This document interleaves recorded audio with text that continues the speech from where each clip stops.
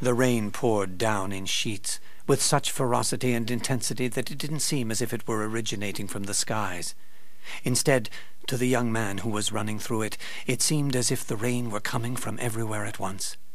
He had run from the house that was no longer home. Home, after all, is where the heart is. The young man was all too well aware of his heart's present location. It was scattered in small, bloody ruins on the filth-ridden ground of a place called Crime Alley. It lay intermixed with the blood of 2 people, 2 corpses, and a leering monster of a man glowering down at the boy. The boy had frozen, not out of fear for himself. That was long gone. No, he'd frozen as he'd sensed the blood of the 2 people cooling in the evening. Frozen as his soul, it seemed, had left him. Then had come the sirens and the lights. There was nothing he wanted to deal with, nothing he wanted to face, nothing he wanted to do except to get away, to escape, to hide from the mourners and the ghosts of his parents, hide from the evil things he'd learned. That's when there was a crack of thunder that seemed to explode directly over his head, and his feet went out from under him. It was as if the earth had decided to bury him right there and then. Before he fully realized what had happened, the lower half of his body had simply vanished, sucked down into a cascading pit of dirt. It was as though he were about to plunge into a tunnel that would drop him straight into the center of the earth. He sank lower, up to his armpits, the dirt covering his head. Then he dropped through the hole and vanished from sight. It seemed to him that he'd been falling forever. He might have fallen 6 feet, or 20, or 200. It was rather an abrupt stop, and he thudded to the ground. Dirt and mud continued to rain down on him. He rolled out of the way and scrambled to his feet. And then he realized that it was missing. It had fallen from him during his plunge. It was all he could do to stifle a sob. Losing it, losing his last connection with his parents, was a calamity that threatened to overwhelm him.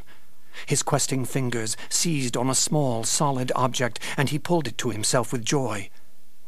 Then he looked up. The ceiling was moving, and at that moment, high above, the moon emerged from behind its clouds. Faint streams of light poured through this hole that had been the young man's unexpected entranceway. Now he was able to make out just what precisely was above him. Bats. Hundreds, thousands of them, hanging, dangling from every crevice, their wings flexing slightly, their eyes glittering. The young man froze, afraid that the slightest motion might set them off. But there was nothing. Beyond the slight stirring of their leathery wings, there was no movement. Slowly, ever so slowly, the young man eased himself away from them. At one end of the cavern, there was an opening outward. He heard a rushing of water. He made his way toward the hole and peered through and down. He quickly sensed that there was no easy way down. "You'll have to build stairs." It was as if another voice had spoken within his head. The bats began to stir. It was as if they had heard it too. "Stream's wide enough. You could put the boat there." There was a gentle scraping from below, as if something were coming up towards him. He tried to peer down at it, and no, he wasn't imagining it. There was something there. Something large, the size of a human. But he knew immediately it was anything but. "Let me out," said the young man as the thing came nearer, nearer still. "Let me in," came the response, and the creature lifted its head to gaze at him. Its eyes were burning red, and its ears tall, and it was covered with dark, matted fur. There was fire in the creature's eyes, fire in its heart, a massive bat image that was enveloped in flame, and it surrounded the young man. The creature drew the struggling young man to him as the moonlight held steady. Everywhere now, the bats were shrieking, as if roaring approval or joining in a song of celebration. And then the young man's struggles ceased, and suddenly his world made sense again. Bats flew through the light from above. Hundreds, thousands of screeching voices came together in unison. "Hey, Eddie!" Edward Nigma looked up at the hulking lummox and his snickering cronies who stood nearby. The 8th grade lad blew air impatiently between his lips.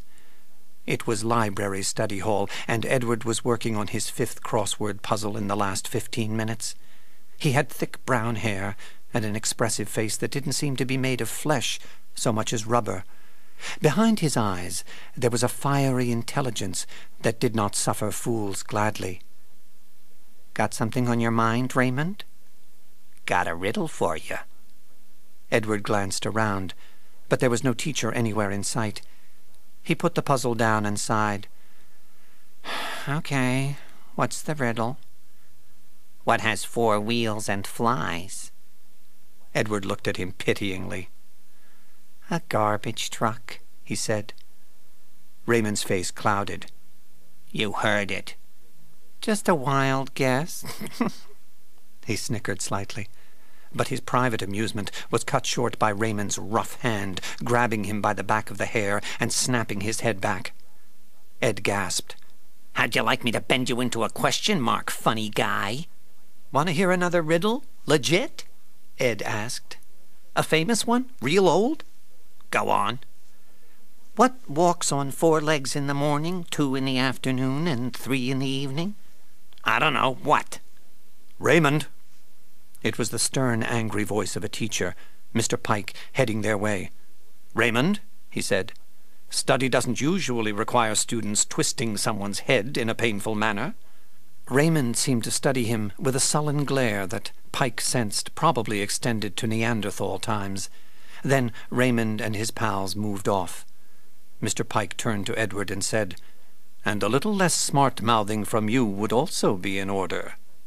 "Yes, sir," Edward said in his most contrite voice. "And you shouldn't be sitting around doing puzzle books. This is the library, for crying out loud. Read one of the books." "Already have, sir, all of them.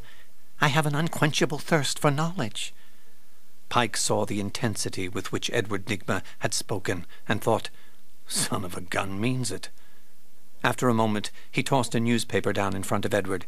"Here, read today's paper yet? Gotham Globe?" "No, sir." Pike nodded once and then walked away.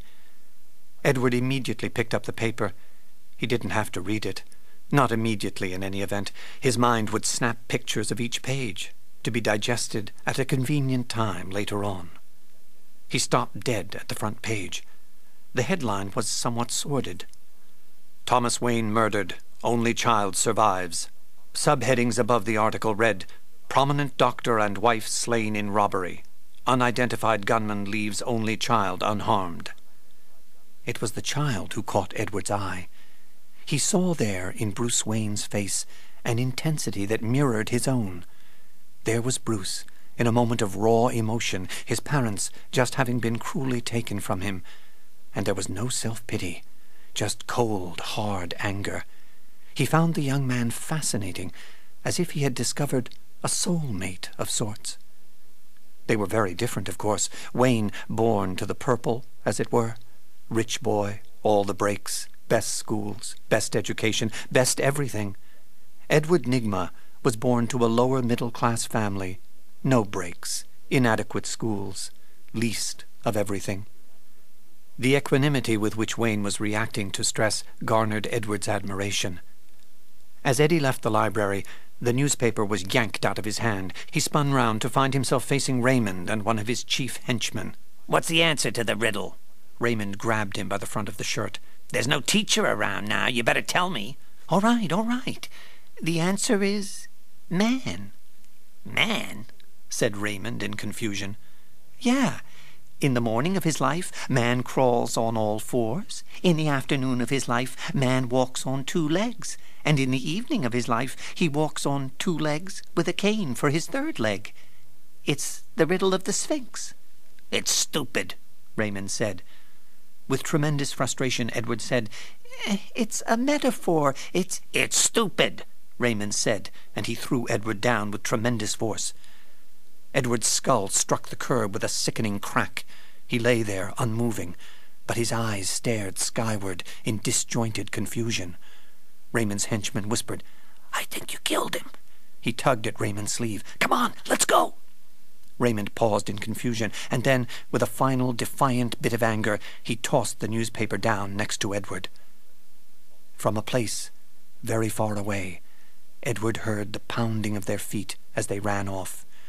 He turned his head slightly to see the newspaper on the sidewalk. The picture of Bruce Wayne stared back at him. Why had the world put both himself and Bruce into such untenable positions? Why were brutes in charge of things? When would matters improve? Suddenly, everything made perfect sense. Suddenly, his life's mission stretched out before him, his ambitions clear. He was bleeding, and might be very sick, or perhaps even about to die. But none of that altered the fact that everything made perfect sense. Questions filled his mind, and he had all the answers. Harvey Dent, District Attorney of Gotham City, stood on the flat roof, looking out over the array of similar buildings that spread out before him like an ocean of tar paper. It was a low-rent section of Gotham, a housing project funded by the Wayne Foundation. Dent's face was craggy, his black hair shortly cropped and graying slightly at the temples. His thin lips were pursed, and he licked them briskly as the cold air dried them out. He found his thoughts wandering to the first occasion he ever met Bruce Wayne, the head of the Wayne Foundation.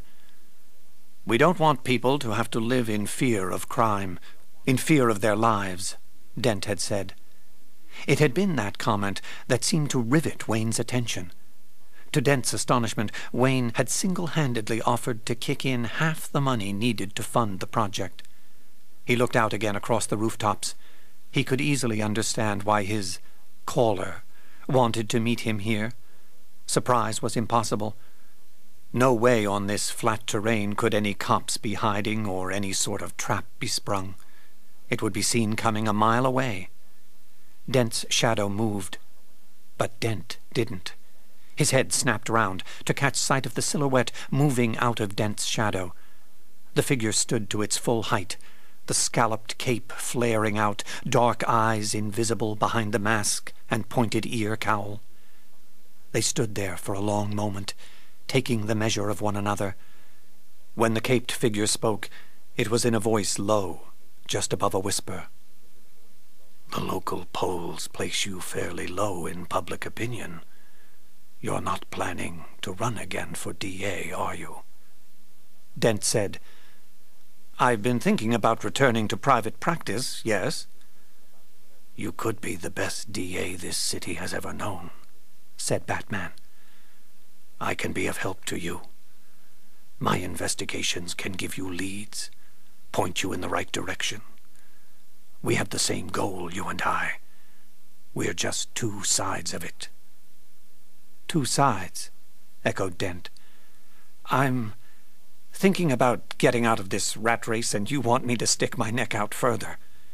"Yes," Batman confirmed. "But I won't let anyone chop it off." "You'll protect me, you're saying, from any dire consequences of your investigations?" "As much as humanly possible." Dent sighed. "Maybe we can come to some sort of accord." "That's good enough for now," said Batman.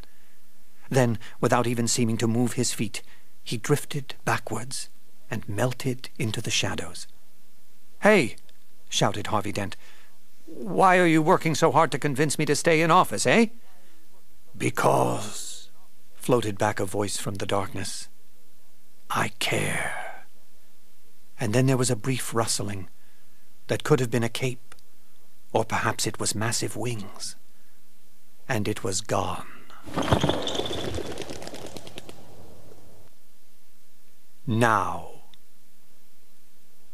Dr. Chase Meridian firmly believed that all stories about how dangerous Gotham City was were just that, stories.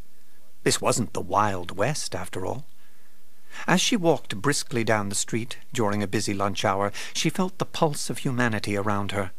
Enveloped as she was by walls of moving life, Dr. Meridian had her thesis reinforced for her. This was a city, a bustling metropolis. Here was a place where people lived and worked, hoped and dreamed, and tried to deal with the fear that pervaded every moment of their existence. Some hid from it, some fought it, and some hid and fought back. Then she thought she saw something, a quick rustling of a cape high above a ledge, yet hidden in the shadows.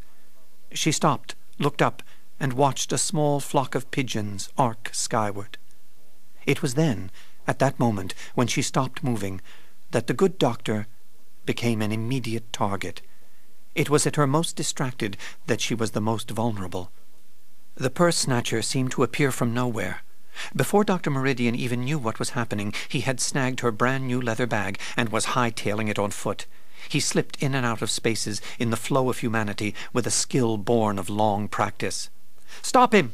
shouted Chase Meridian. She started after him, but she knew there was no way in hell she was going to catch the little cretin. The thief darted around a hot-dog cart, around a derelict, and now there was no one between him and the entrance to a subway station. At the exact moment that the thief's attention was diverted by a passer-by, a slim, muscular youth darted across the roof of a car. He grabbed a lamp-post, and using it as his axis, he swung his legs around and slammed his feet squarely into the thief's head. The next moment, the thief was on the ground with blood pouring from his nose. He looked around in confusion and then saw his attacker, a sawed-off runt with dark hair and a smug expression. "Stop him!" came a female voice from behind. And from off to the left came another voice, male, deep and alarmed, shouting, "Richard!" Angry and upset people converging on him was enough of a cue for the thief to realize that this little endeavor was finished. "There he goes!" came a woman's shout as the thief vanished down the stairs to the subway.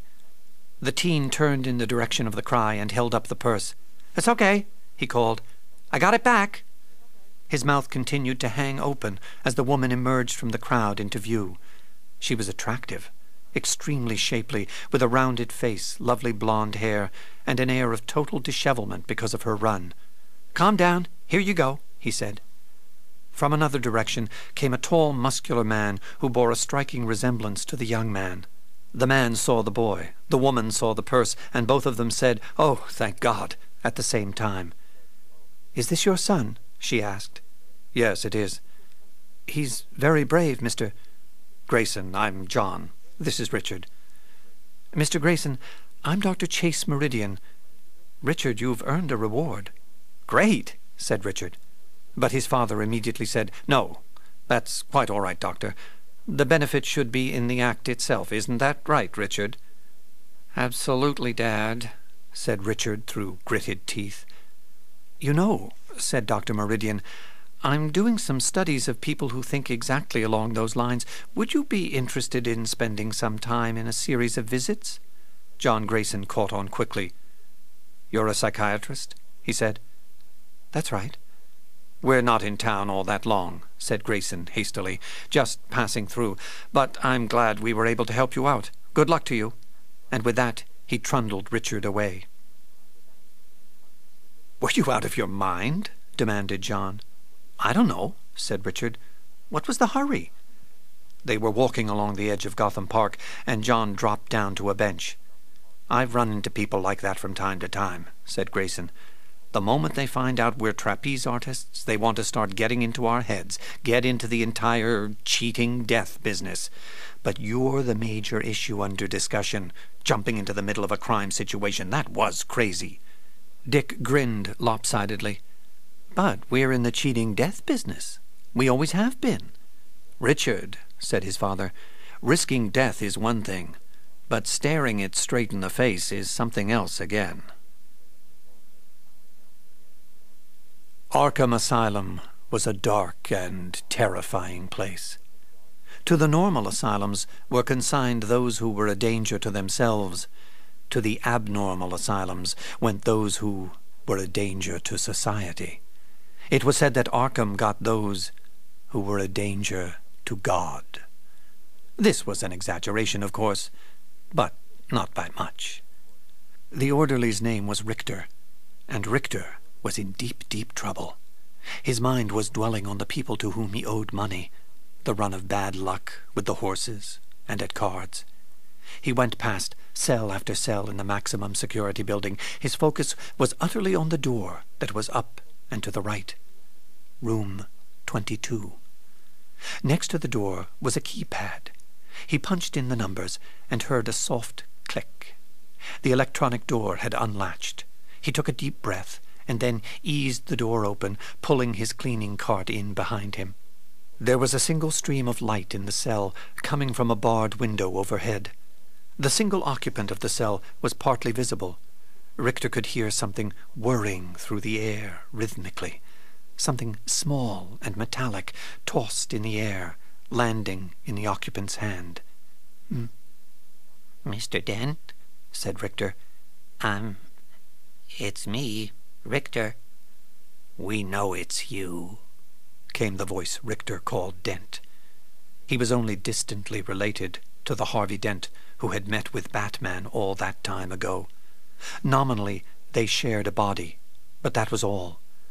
The mind was something else again. I brought what you asked for, said Richter. No sound, save for that up and down of the metallic object.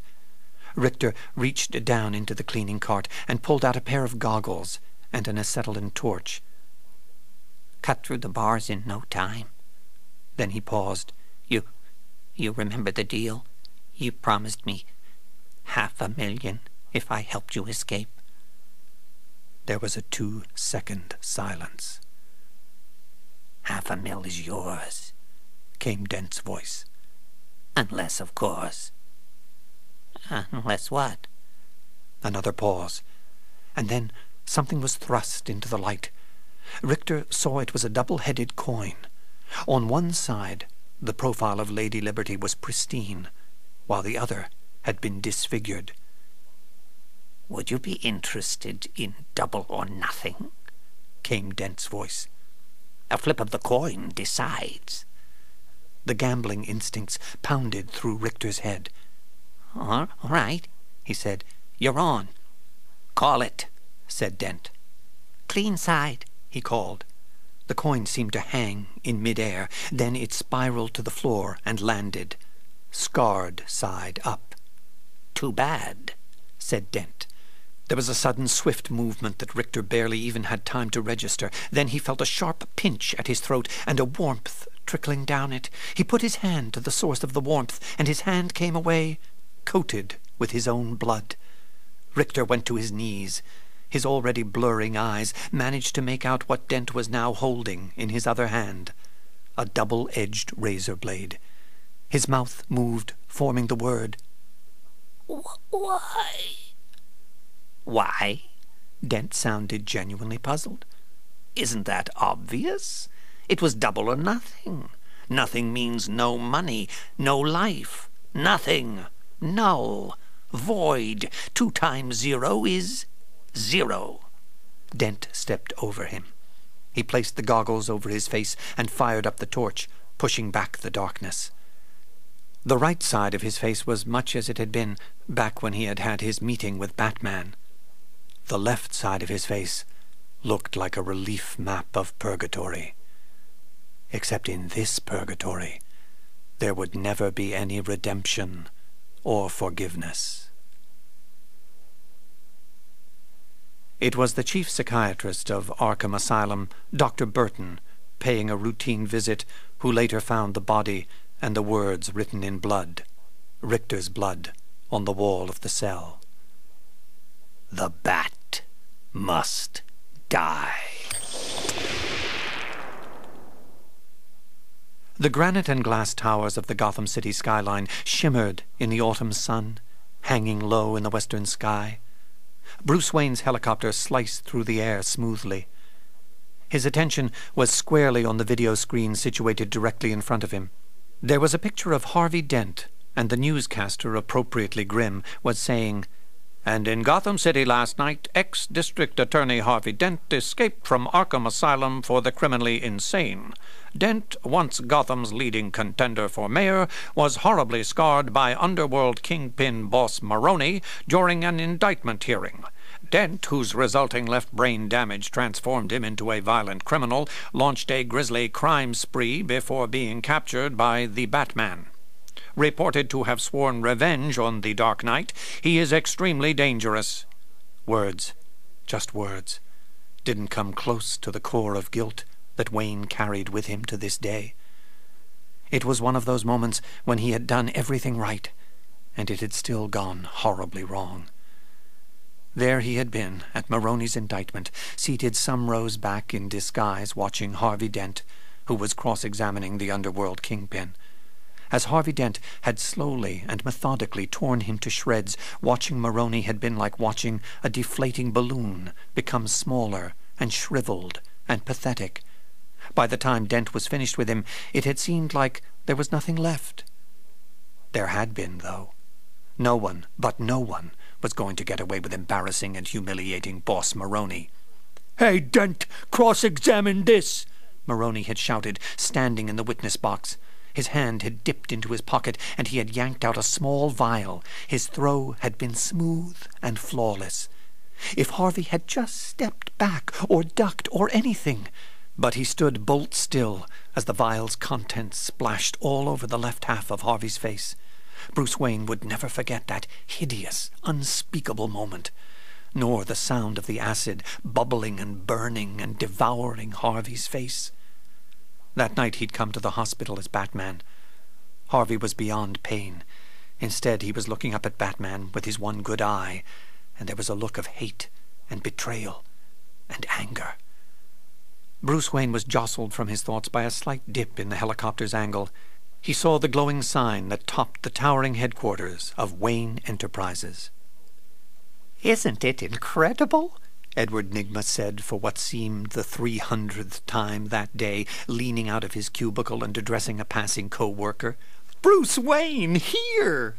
Edward would certainly know him when he saw him, for on the opposite wall of his cubicle was something that could only be considered a shrine to Bruce Wayne.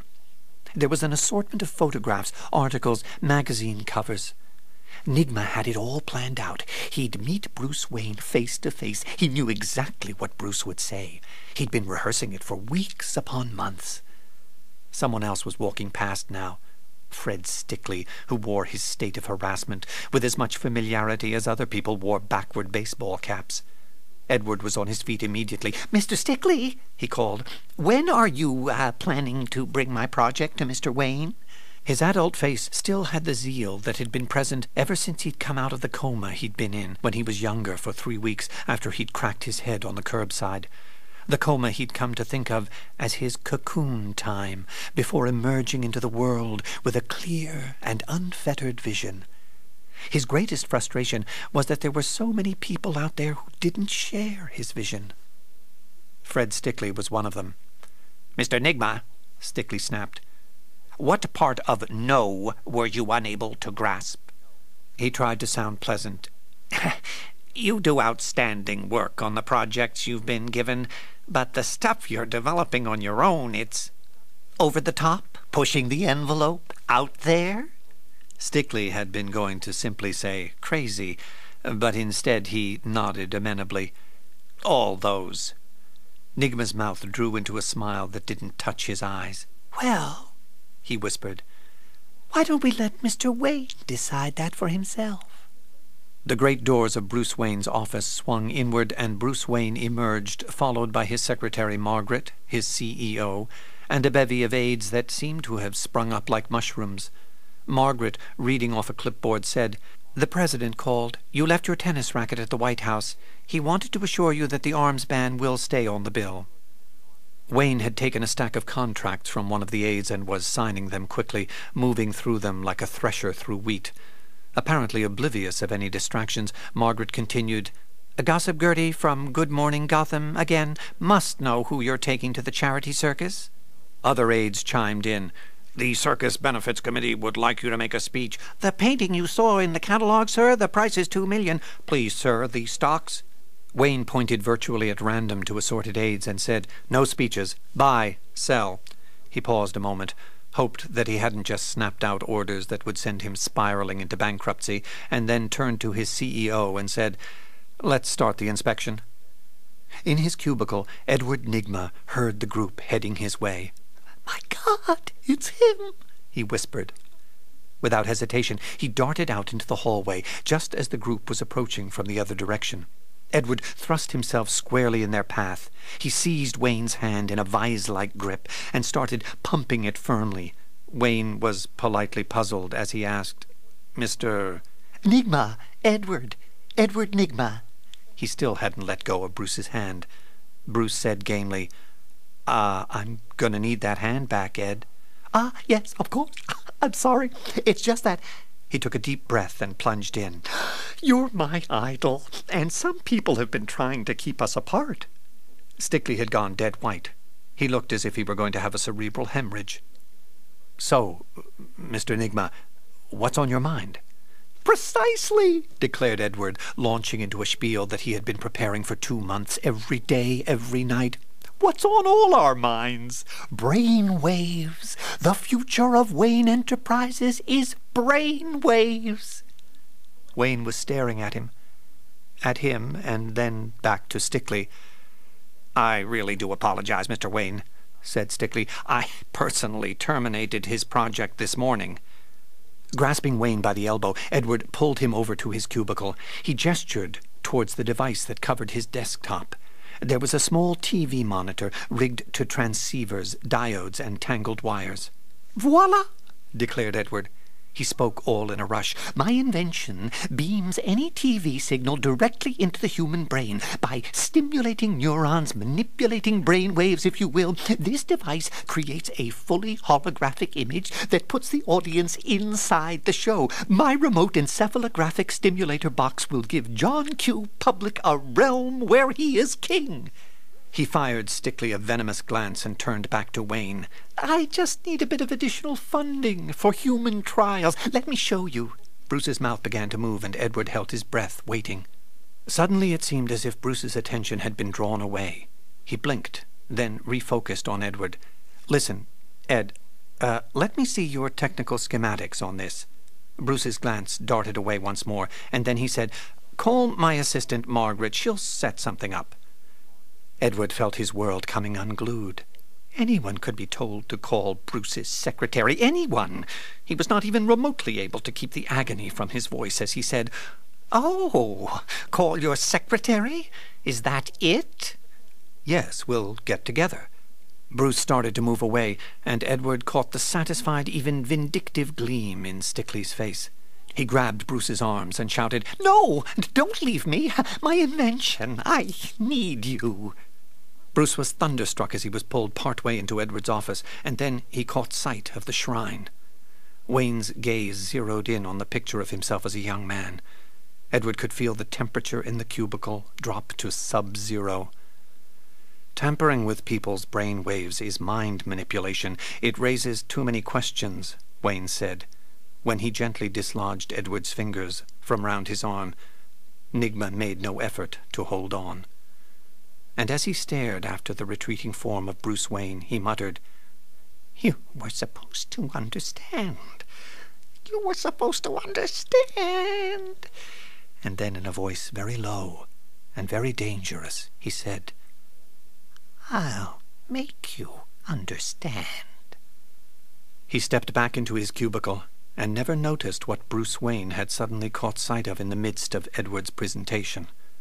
It was a signal projected against a low-hanging cloud, a signal that was the emblem of a bat. Wayne strode into his private office, having given firm orders that he was not to be disturbed. Just to play it safe, Bruce said briskly, "Lock."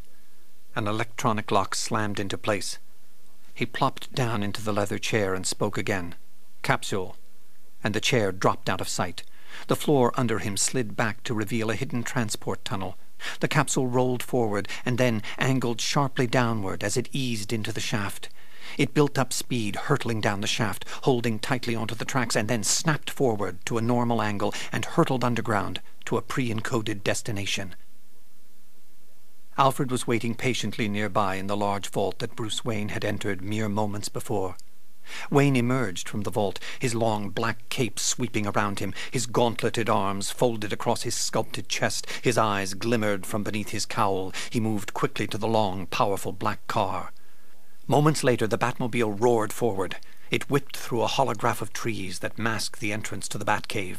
It screeched out onto the forest road, fallen leaves and dead branches whipping around as the powerful vehicle blew past.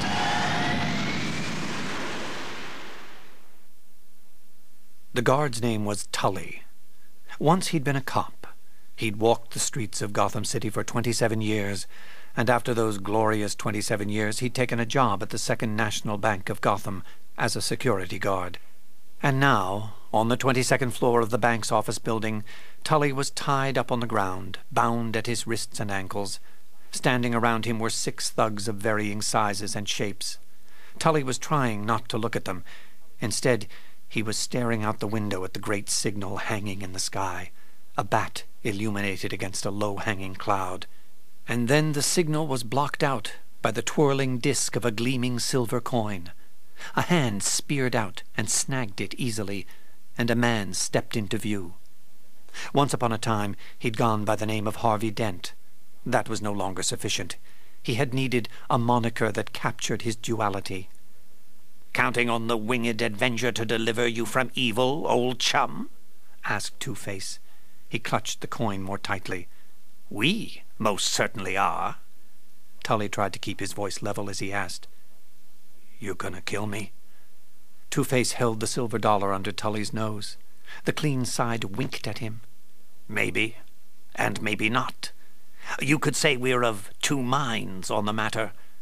Are you a gambling man? Suppose we flip for it. Life or, dare I say..." He turned the coin over, and there was the scarred face of the coin. "Death."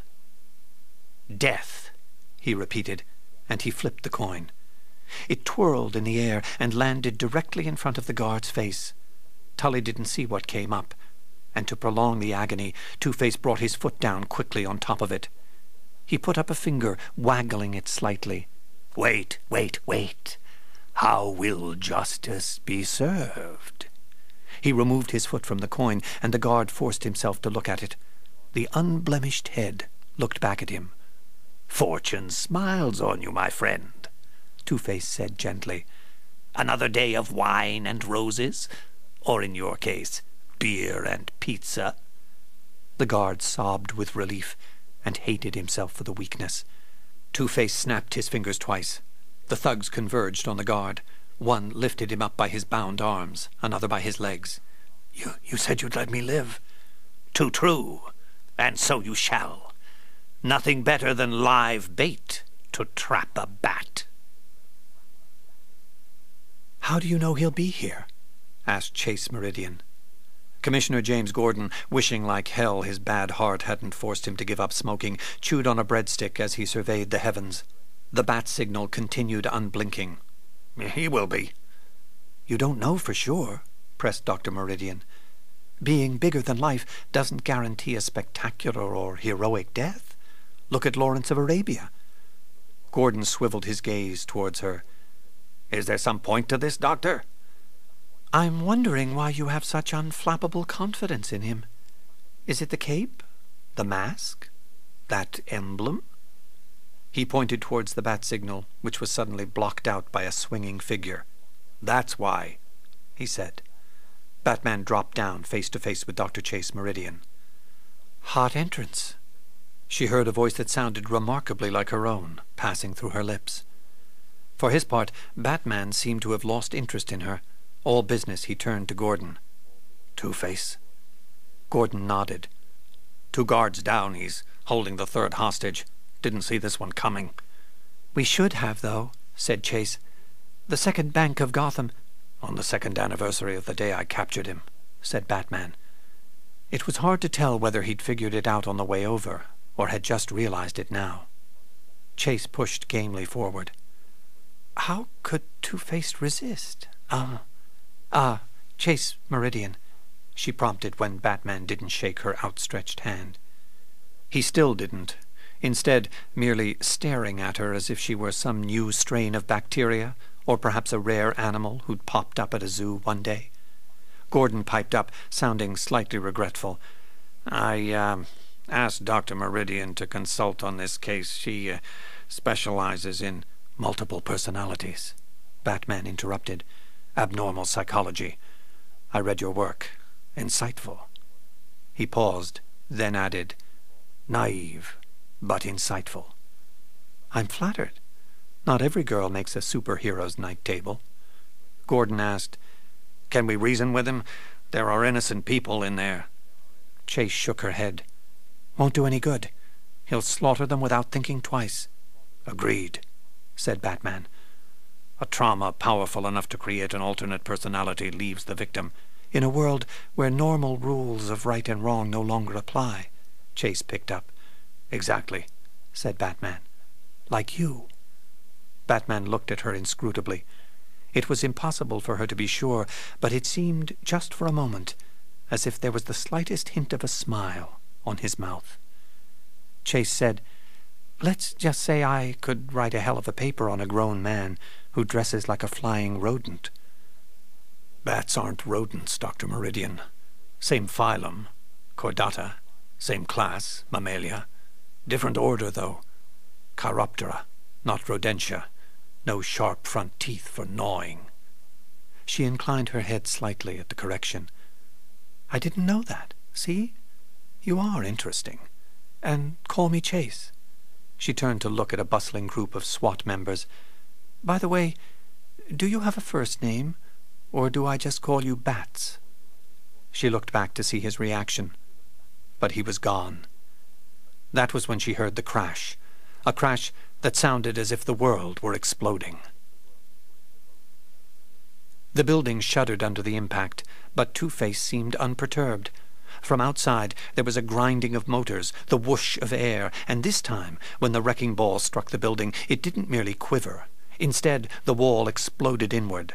From the elevator nearby, there was the amazingly ordinary sound of a chime, indicating that one of the cars had reached the floor. Two-Face nodded approvingly. Punctual, even for his own funeral. He whirled towards the elevators, his gang members leaping forward with machine guns under their arms. One of them tossed a gun to Two-Face, who caught it easily and aimed at the elevator doors. They fired until the clips were empty, and then Two-Face put up a hand, indicating that they should move forward to see the results of their assault. They walked cautiously towards the elevators, slamming new clips into the weapons as they went. The doors slid open. The shaft was empty. Two-Face gaped in confusion. He barely had time to wonder how in God's name Batman had managed to override the controls, because the next thing he knew, he was under attack. Batman swung down from the middle shaft feet first, plowing into the thugs and sending them scattering. He landed cleanly, his hand on his utility belt. He pulled two weapons, gripping one in either hand. In the right was a small projectile launcher. He squeezed the trigger, and a pellet shot through the air, smacking onto the floor squarely in front of the two thugs. It was a thick super adhesive. It soaked into their shoes and into the skin of their feet. They'd been brought to a dead halt. In Batman's left hand, meantime, was a bola. It snaked out and wrapped itself around the upper torso of a third thug who went down. A fourth thug was charging. Batman slugged him once in the stomach, doubling him over, and then twice more in the head. A defiant howl of rage alerted Batman as another thug charged down the hall. He had two lethal spike-covered gloves, and he was barreling towards Batman, waving them viciously. The gloved felon came at him, lunging towards him and bolstering his own confidence with his banshee-like screams. He thrust his deadly appendages at Batman, who ducked under the charge. Overbalanced, the thug tripped over Batman's crouched form and fell down the elevator shaft. Batman nodded to himself as he heard a thud from below. The elevator car wasn't all that far, so there was every chance that the thug had only sustained minor injuries. Then he turned just in time to see Two-Face disappearing down a hallway. Without hesitation, he gave chase. Tully sat in the sizable vault area, rocking back and forth in hopes of somehow tipping the chair over, perhaps breaking it, and in that way managing to free his bound arms and legs. His gagged mouth was aching from the tape that was across it. He heard footsteps and braced himself for the likelihood that Two-Face was coming back to kill him, or perhaps instead to play that demented coin-tossing game of his again. Instead, a caped figure stepped into the narrow entranceway to the vault. Tully's eyes went wide. It was him. Damn it, it was him. Except it couldn't be him. It mustn't. Tully made frantic noises in his throat, trying in some way to warn him off. But Batman moved quickly to Tully, freed his hands, and tore the tape off his mouth. Pain roared through Tully's face, but that didn't stop him from getting out the words, "It's a trap!" It was a useful, if somewhat tardy, sentence. The safe door slammed shut before Batman could even turn. Before the resounding clang of the heavy metal barrier had even begun to fade, Two-Face's voice issued from a speaker hidden somewhere within the vault. "Good evening, Mr. Bat," he said in a grave imitation of an old television series. "Your mission, should you choose to accept it, or not, is simple. Die." Batman and Tully were hurled to the floor as the safe jerked forward, starting to move. There was the sound of chains outside, dragging across the floor. "We have a problem," said Batman. By the time Gordon's people had gotten to the huge crane that had operated the wrecking ball, all they found was an empty cab. The monstrous machine had done its work, and the operators, more of Two-Face's people no doubt, had fled.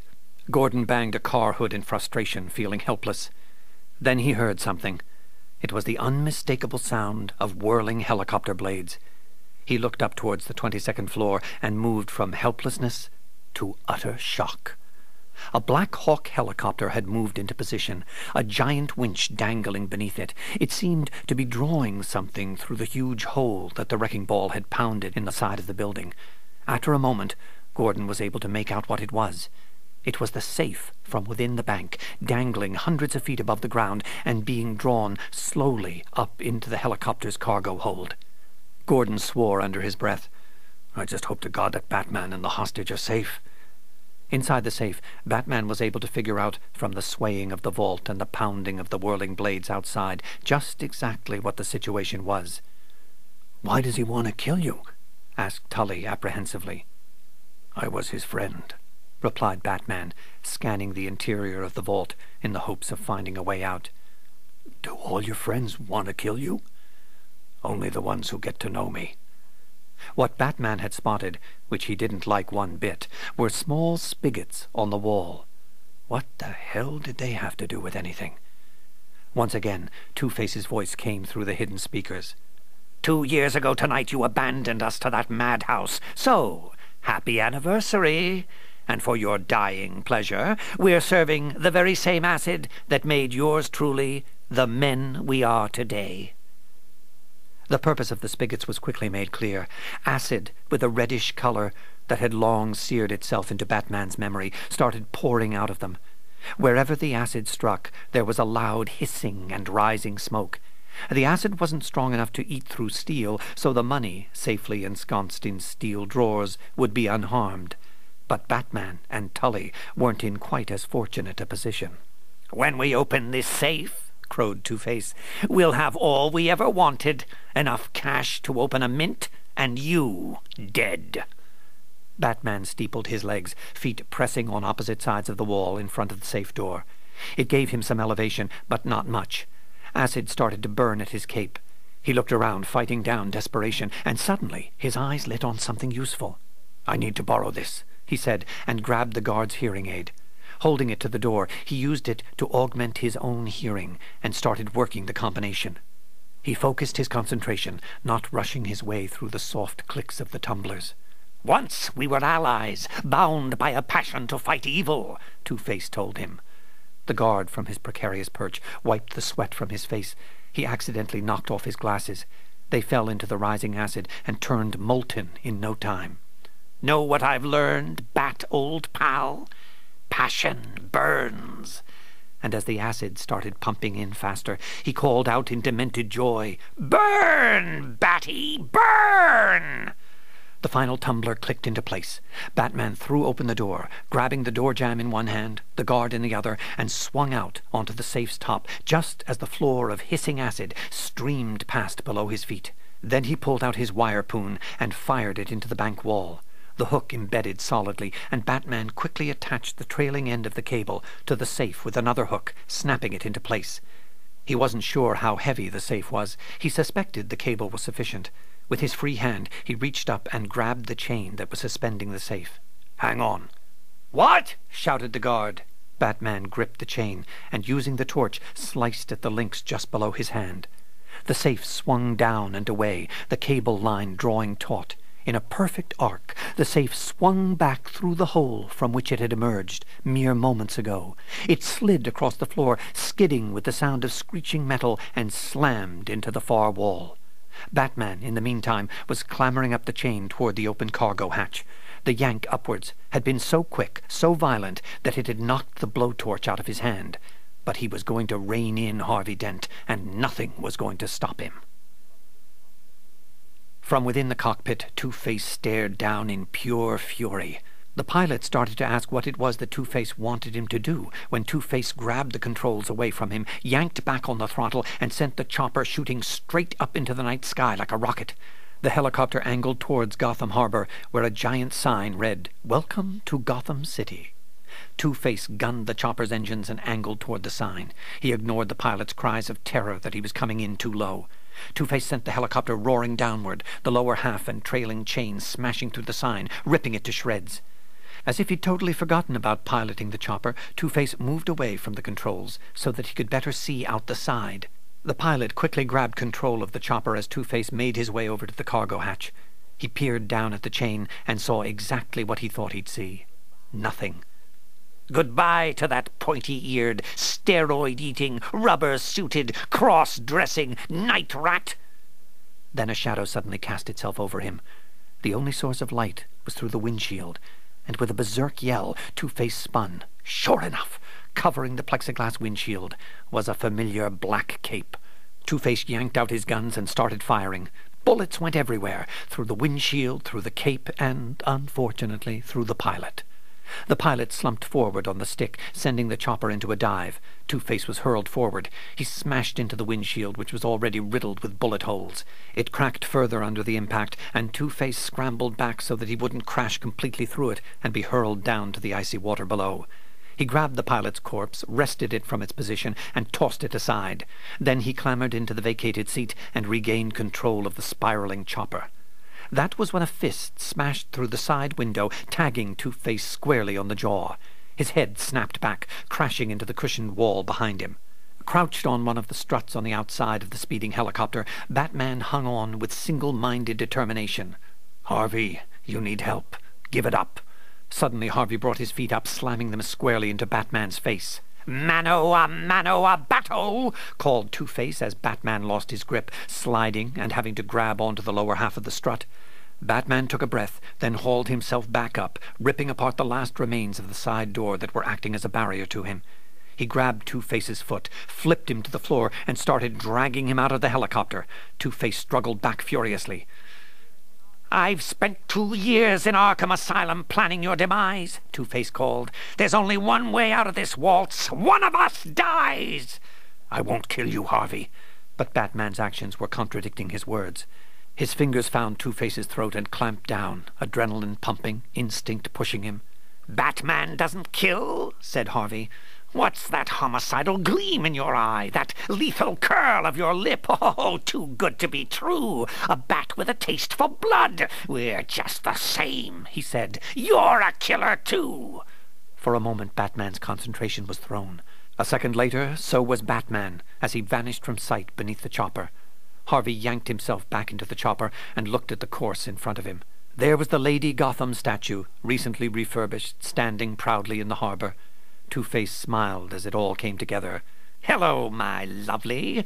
Ready for your facelift?"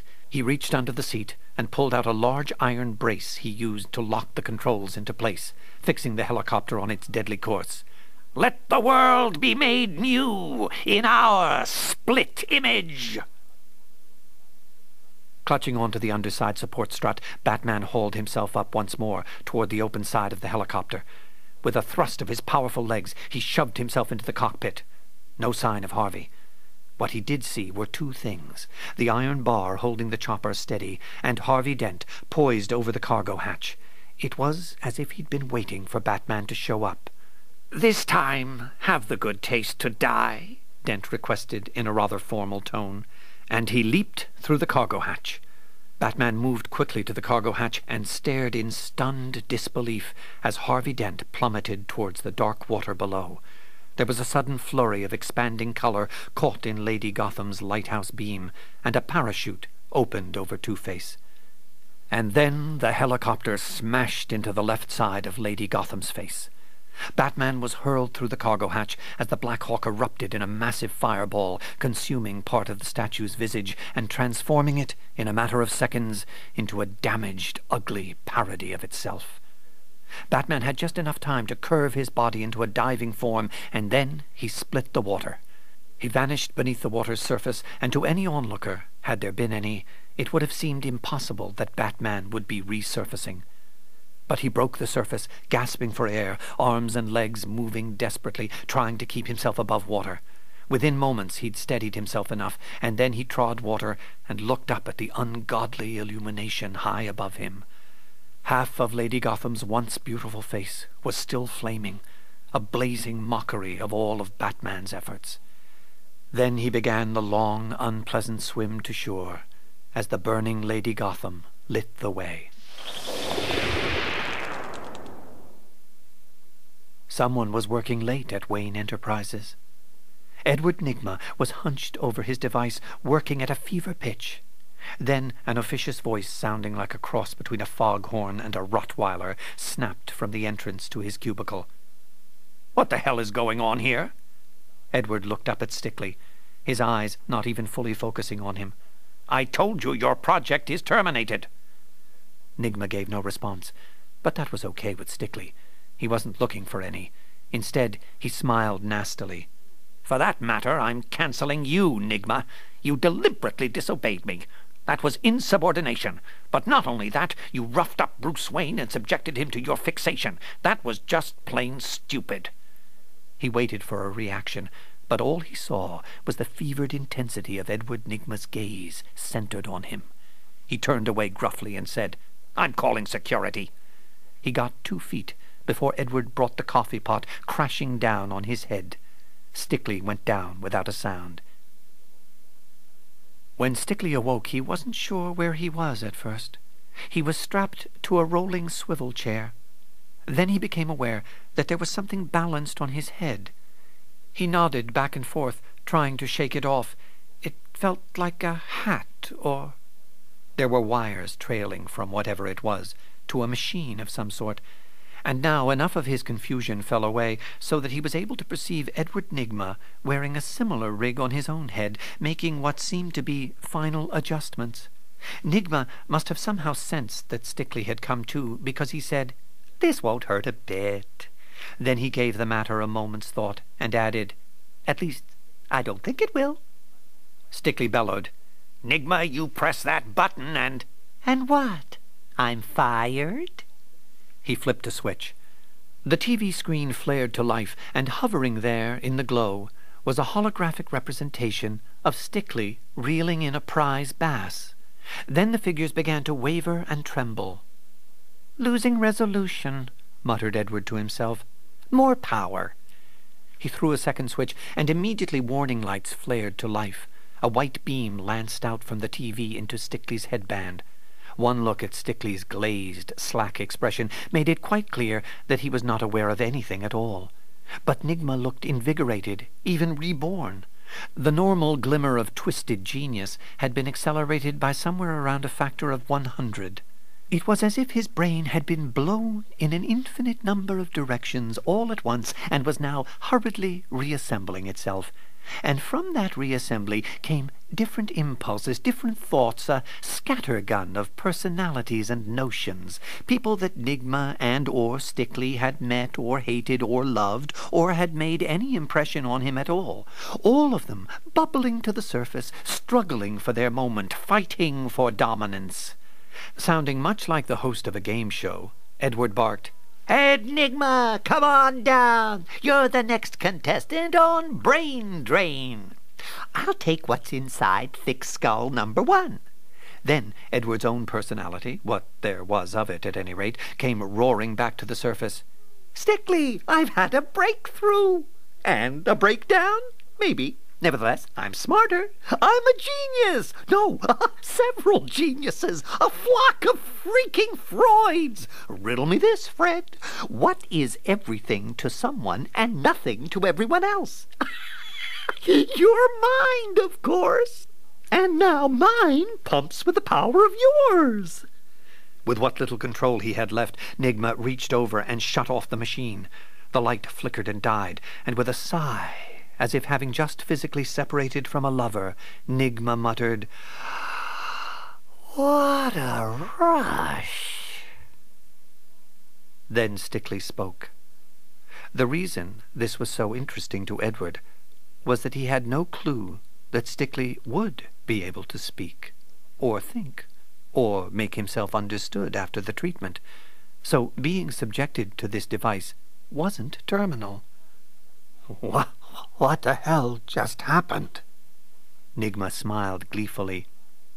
While you were mesmerized by my 3D TV, I utilized your neural energy to grow smarter.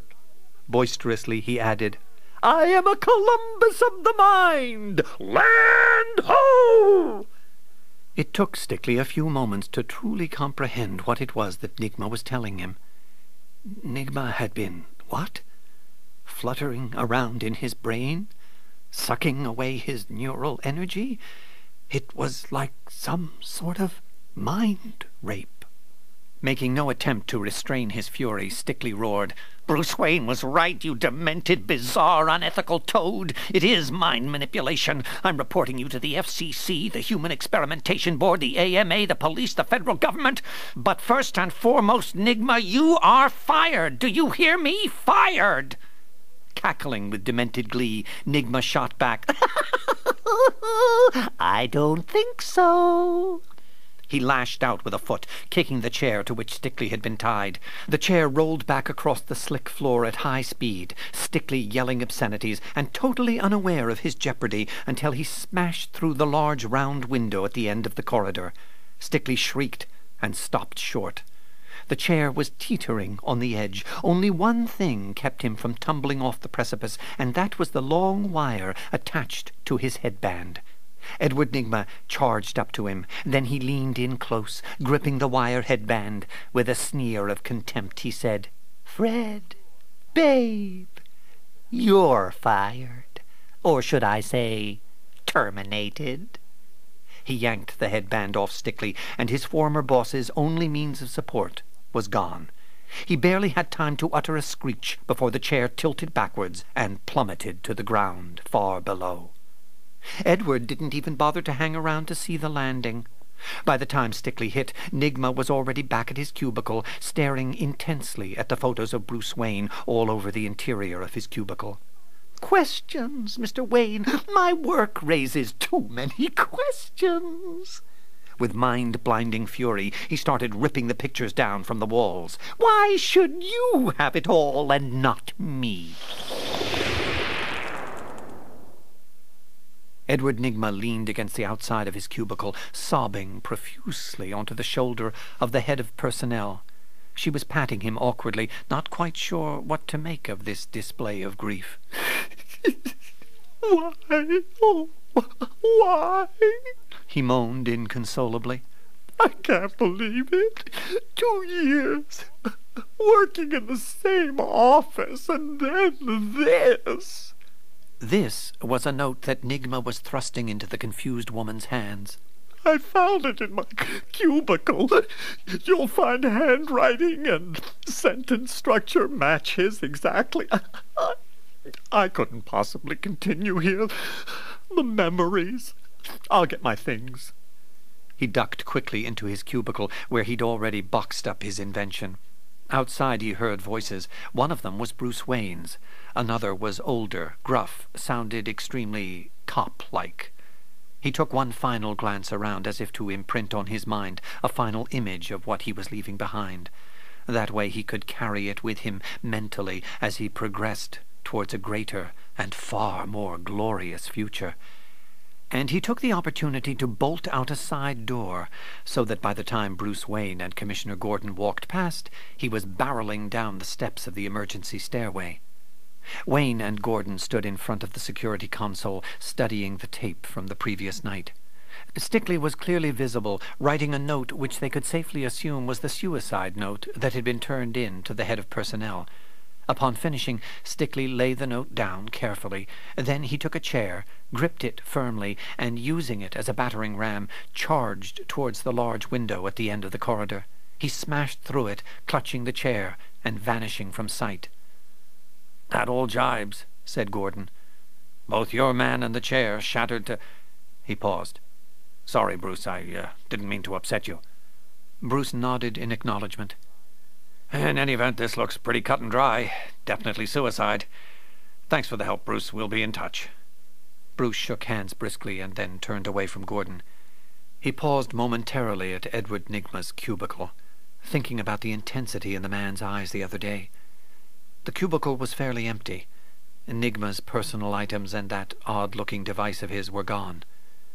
Bruce stared at the vacant cubicle for a time, and then he headed to his office. Margaret followed him, scribbling furiously. She said, "Gossip Gertie and the Society columnists have called a record 32 times.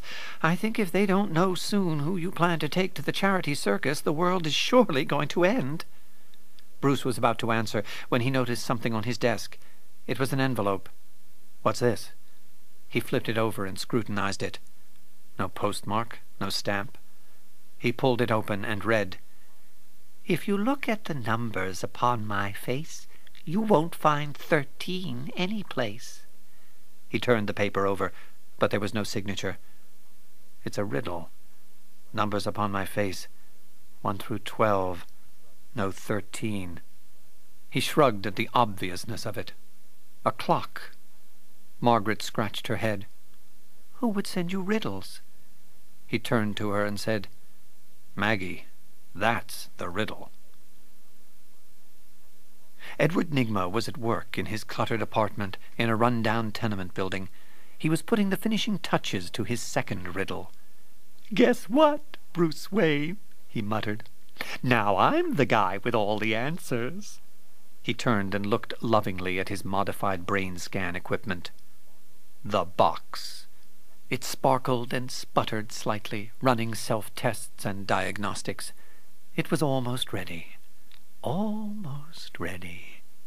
He rose and went to the window, resting a hand gently on the box's gleaming surface.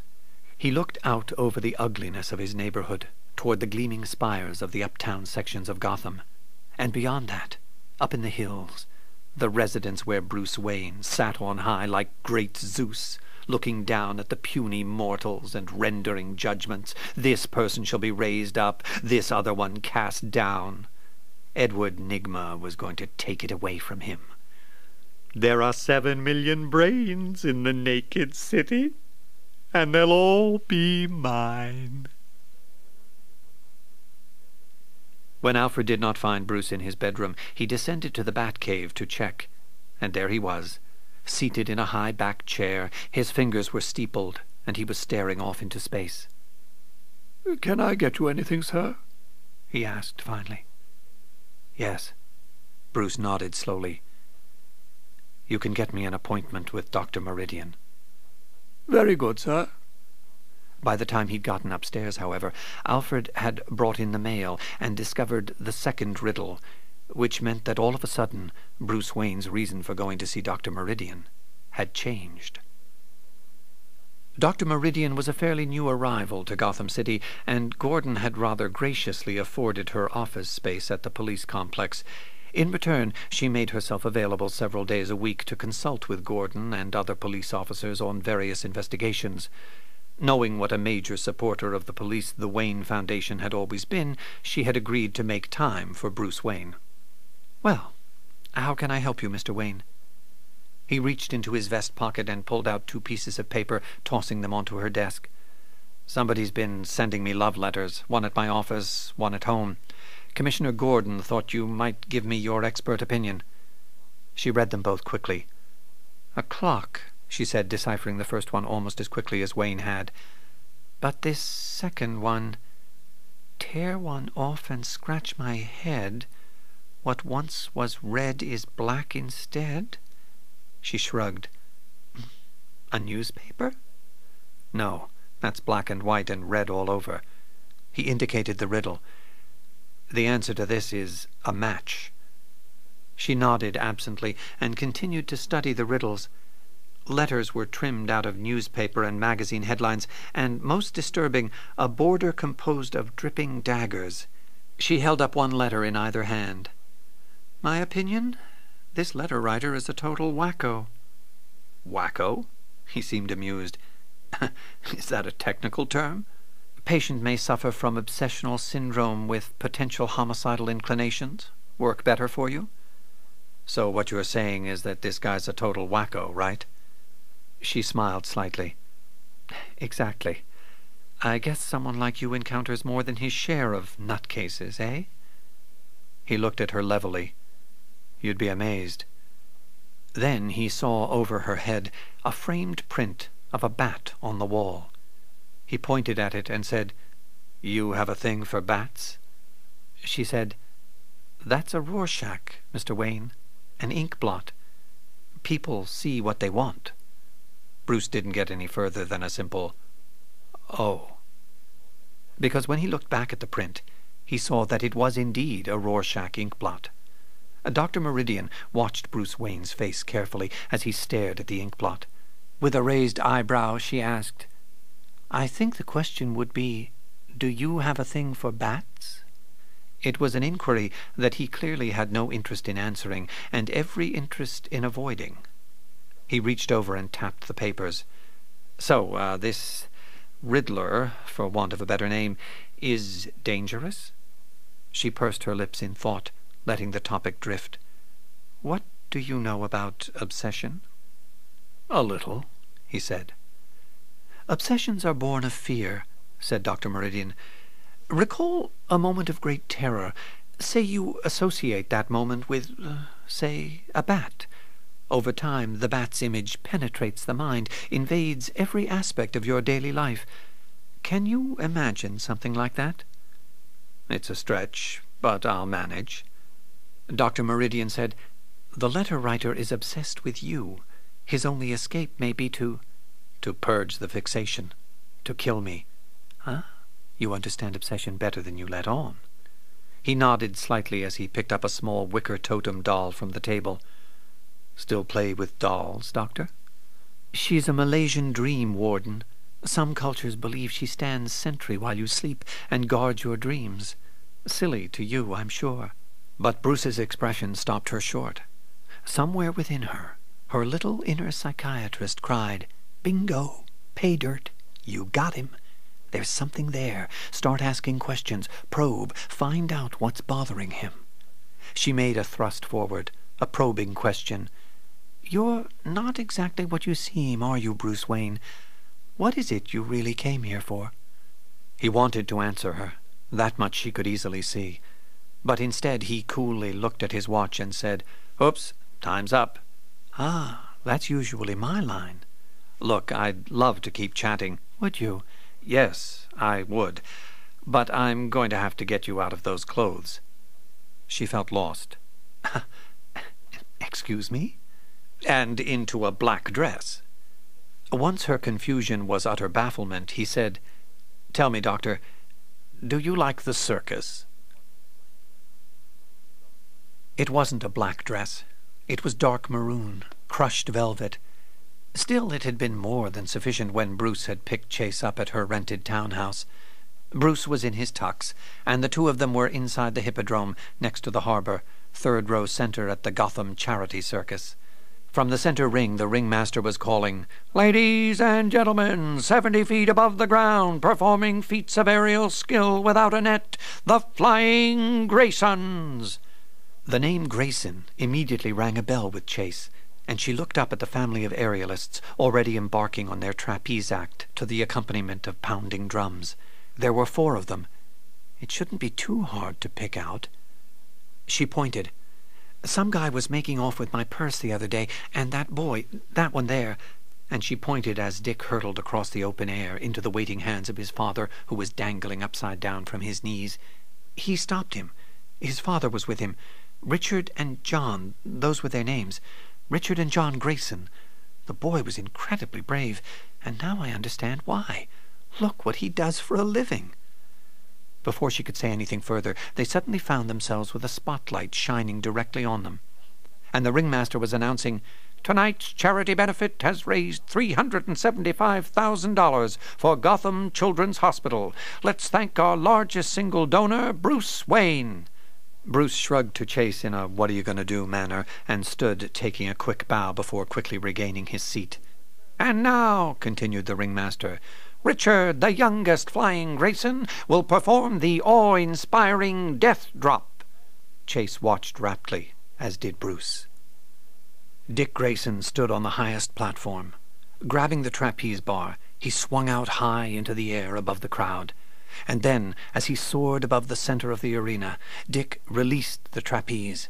He fell, somersaulting in mid-air, over and over again. The crowd was a blur around him, and then suddenly his downward plunge was halted by a pair of strong hands that he knew, beyond question, would always be there for him. "Fly, Robin, fly," his father intoned to him. They swung toward the platform, then back again toward the center as the acclamation of the crowd below swept over them. Mary Grayson was on the opposite platform, and with practiced skill sent the other empty trapeze arcing towards them. John Grayson released his son as Dick twirled in mid-air and snagged the other trapeze. He landed on the platform next to his mother, and together they waved down to the crowd.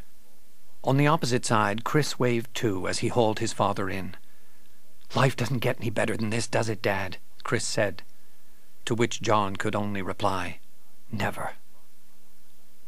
"Look, I'm rock climbing Sunday," Bruce Wayne said to Chase Meridian. "How about coming along?" "I'd like to, actually. I love climbing, I really do." He supplied the next obvious word for her.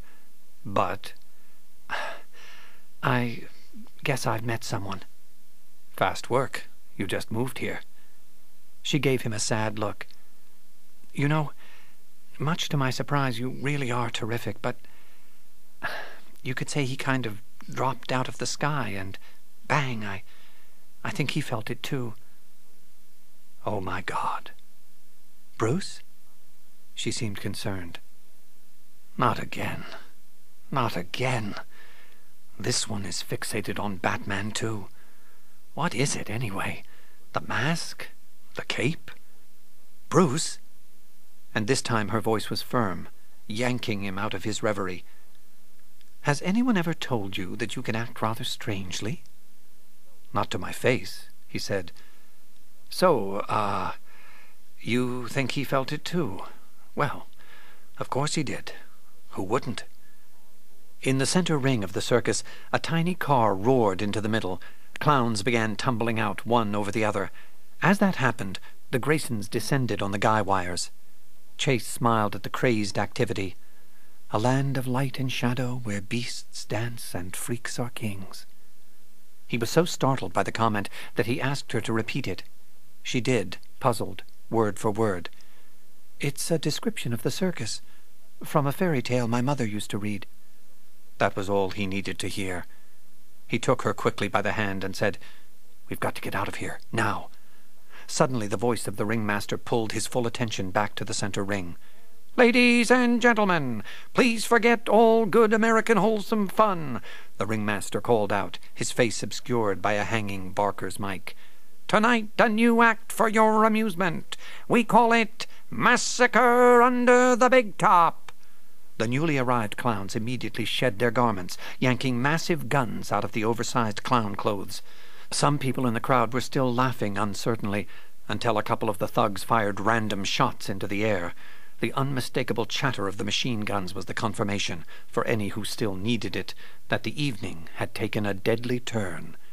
There was panic and screaming, and the ringmaster stepped out from behind the microphone. His hideous split face was now apparent for all to see. People, show some grace under pressure. A little decorum, please," cautioned Two-Face, and then added, "Shut up or die." A couple of thugs rolled a round object into the ring. They attached the sphere to ropes hanging from the rafters.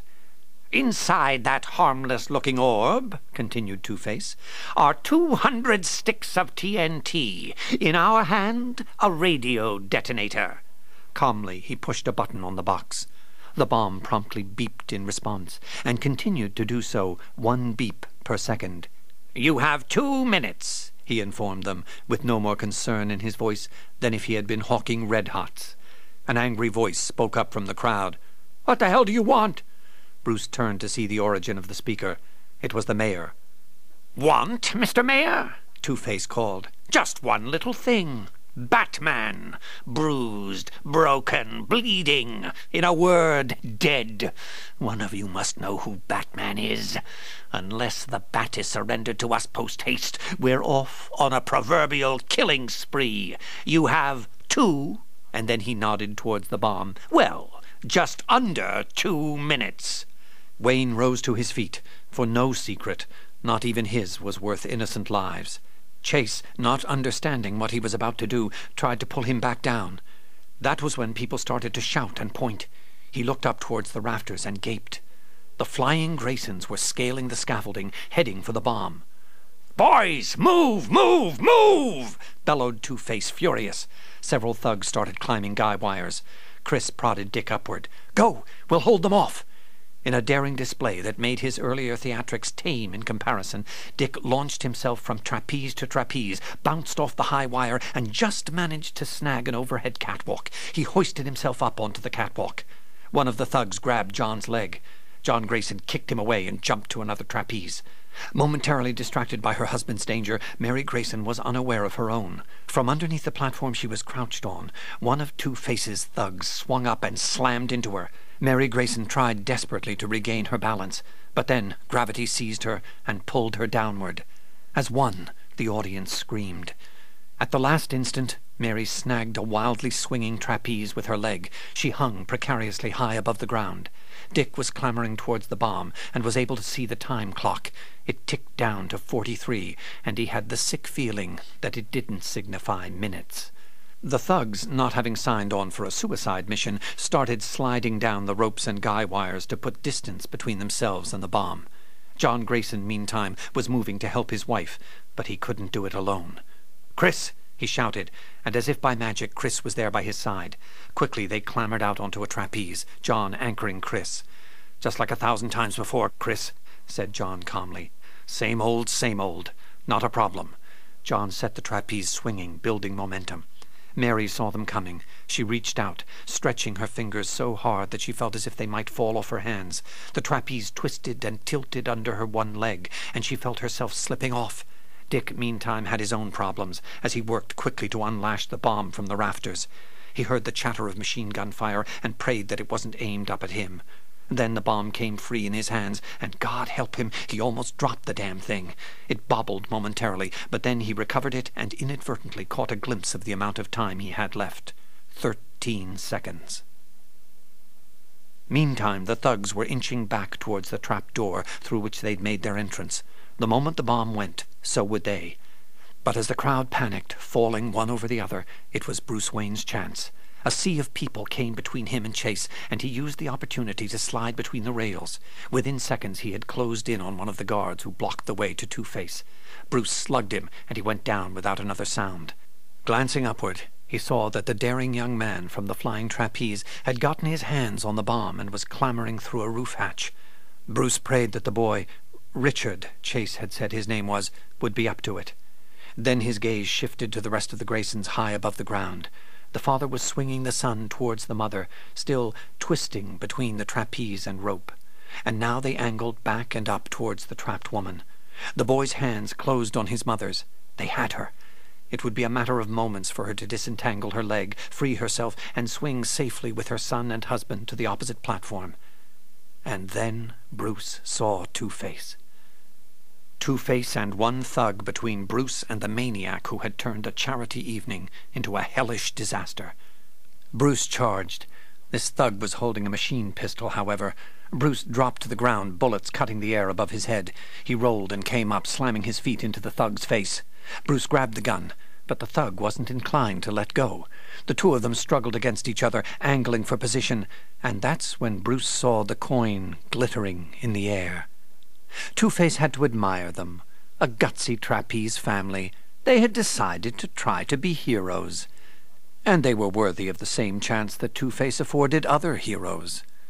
Day in, day out, time passes. Fate has her fancies, he intoned, speaking to an audience only he could hear.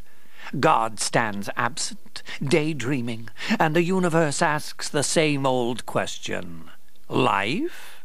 The coin spun in the air and landed at his feet. Or death? He looked down at the scarred head and smiled a twisted smile. Our kind of day, he said. He pulled out his guns and aimed high. Bruce slammed his head into the thug's face. The blow sent him down to the ground, and Bruce grabbed up the machine pistol. He swung the pistol up and aimed it squarely at Two-Face. He had him dead in his sights. Dead. You're a killer, too. And he hurled the machine pistol. It scissored through the air, spinning like a boomerang, and crashed squarely into Two-Face's head. But only after Two-Face had squeezed off 2 shots. The first bullet sliced through one of the trapeze supports that were suspending John and Chris Grayson. The support snapped, and John Grayson skidded off, clutching onto his son's legs. Chris was still holding onto Mary, and he screamed. His mind hadn't fully registered what happened. He only knew that suddenly he felt as if he were being torn in half. Mary shrieked as well. Her frantic hands wrapped around Chris's wrists as he howled, "Don't drop me! Don't drop me, Ma!" And John knew that he was dead. That he was about to let go of his son's leg and plummet to the ground, because then, maybe, just maybe, Mary could hold on and they would survive. The agony for the 3 flying Graysons seemed to them an eternity, but it was in fact no longer than it took for Two-Face to squeeze the trigger a second time. The second bullet sliced through the rope supporting Mary Grayson. Dick Grayson scrambled across the roof of the hippodrome, the bomb ticking under his arm. With a prayer, he hurled the bomb down into the water. Seconds later, there was a muffled explosion, and the water erupted upward about 50 feet, sending a geyser and mist through the air before settling back down. "I did it," he whispered in amazement. "I saved him. This is great! This is great!" He scampered back up the roof, his mind racing. He was going to be a hero. No, not just him. His whole family were going to be heroes.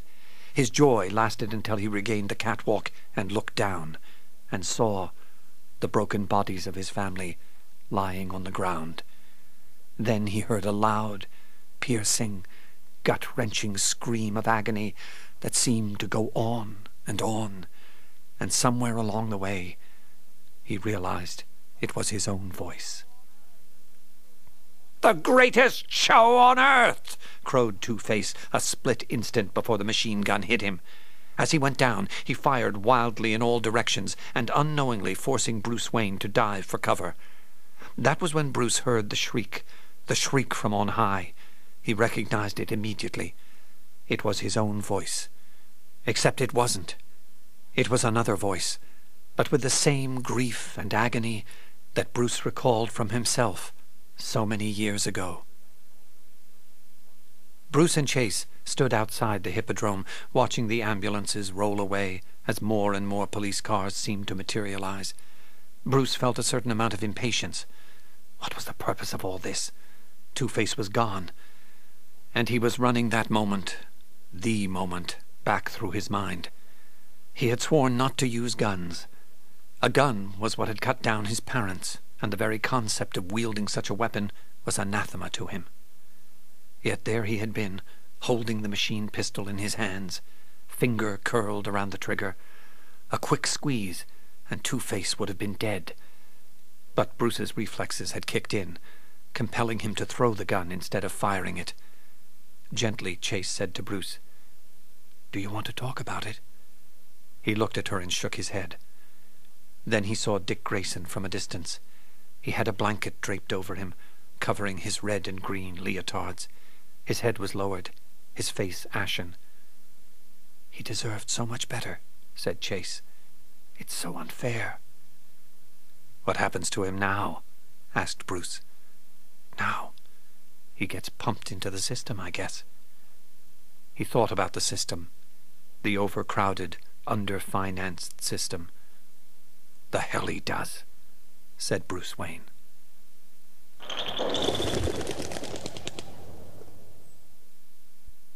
It was the next afternoon when the police cruiser pulled up in front of Wayne Manor. Dick Grayson, pack on his back, came riding up behind it on his motorcycle. Then he stared at the house and continued to stare at it. As Bruce Wayne emerged from the house, Commissioner Gordon stepped out at the back of the cruiser. "It's good of you to take him in," said Gordon, with no preamble. Dick walked past Gordon, still awestruck by what he was seeing. In the foyer, he looked around in undisguised amazement. From the other direction came Bruce Wayne's trusted butler. "Welcome, Master Grayson. I'm Alfred." "So, how you doing, Al?" Bruce shrugged at the butler and turned to Dick. "We prepared a room for you upstairs, but maybe you'd like to eat first." Dick watched out the window until the police cruiser carrying Gordon was safely out of sight. Then he turned to them and said, "Okay, I'm out of here." Excuse me?" said Bruce. Dick shifted the pack slightly on his back. "I figured telling that cop I'd be staying here saved me a truckload of social service interviews and goodwill. So, no offense, but see ya. Thanks." "Where will you go? The circus is halfway to Metropolis by now." "I'm gonna go get a fix on Two-Face," said Dick matter-of-factly. "Then I'm gonna kill him." Wayne endeavored to take the flat pronouncement in his stride. "Killing Two-Face won't take the pain away. In fact, it'll make it worse." Dick looked at him with open skepticism. "Look, spare me your sermons, okay? I don't need your advice, or your charity." As Dick began to mount his motorcycle, Wayne said serenely, "Well, good luck."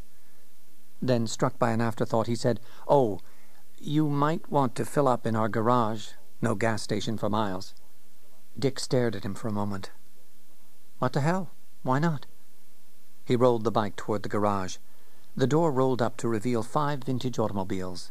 A Rolls, a Bentley, a Spider, and 2... Good Lord! 2 Turners. Beside them, he saw another array of vintage crafts lined up. Motorcycles, a BMW 950, a Kawasaki Razor, and a Harley Mongoose. "Oh, man," was all he was able to get out.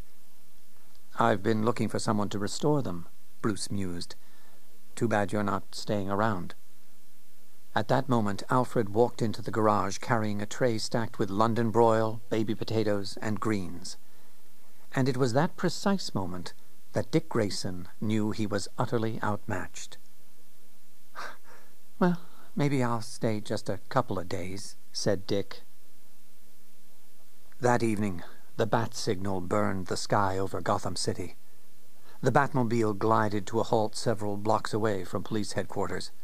Batman eased himself out, then stepped away from the vehicle. "Shields," he said, and heavy-duty shields slammed into place. He walked to the base of the building, pulled out his grappling hook, and fired it skyward. Pressing the retractor, he was hoisted upwards, joining the shadows of the city's sky-high spires. He made his way across the roofs toward the roof of police headquarters. Someone was standing on the other side of the spotlight itself, staring towards the sky. He leaped over to the roof of police headquarters and landed silently. He moved slowly through the shadows. The rooftop had plenty of gravel on it. It made no sound under his feet. He heard a low sigh from the waiting individual and knew it immediately. He said in a slightly ironic tone, "Commissioner Gordon?" Dr. Chase Meridian turned with a start. Her breath came out in mist through the chill night air. "He's at home. I sent the signal." "What's wrong?" "Last night, at the circus, I noticed something about Dent. His coin. He's obsessed with justice. It's his Achilles heel. It can be exploited." He couldn't believe it. She was telling him nothing new. Hell, she had to know it was nothing new. It was in the case files.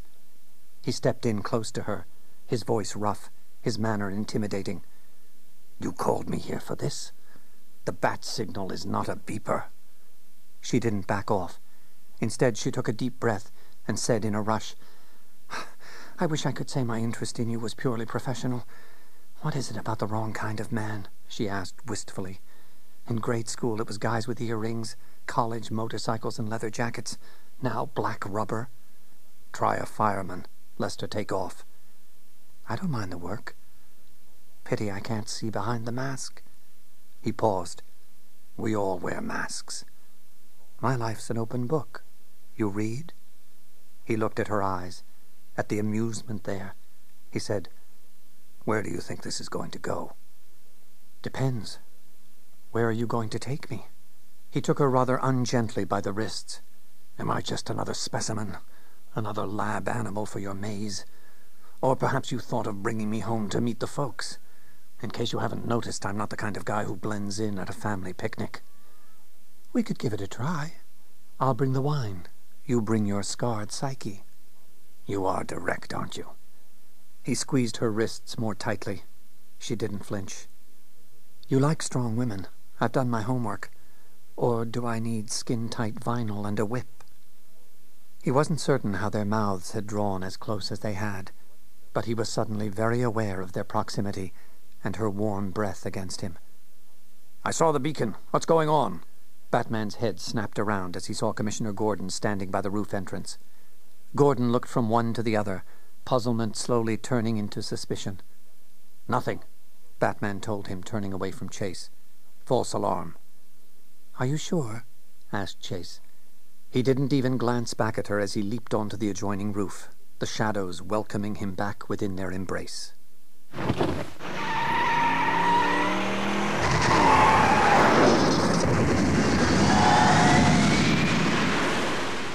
The Batmobile streaked along the aqueducts, extending through the cityscape of Gotham. Flared arches supported one roadway over another, and behind one set of arches, Two-Face lay in wait. As the Batmobile shot past, Two-Face spoke into a microphone, alerting the other cars. "Gentlemen, start your engines." And two cars roared from side entrances. Each was painted red and black.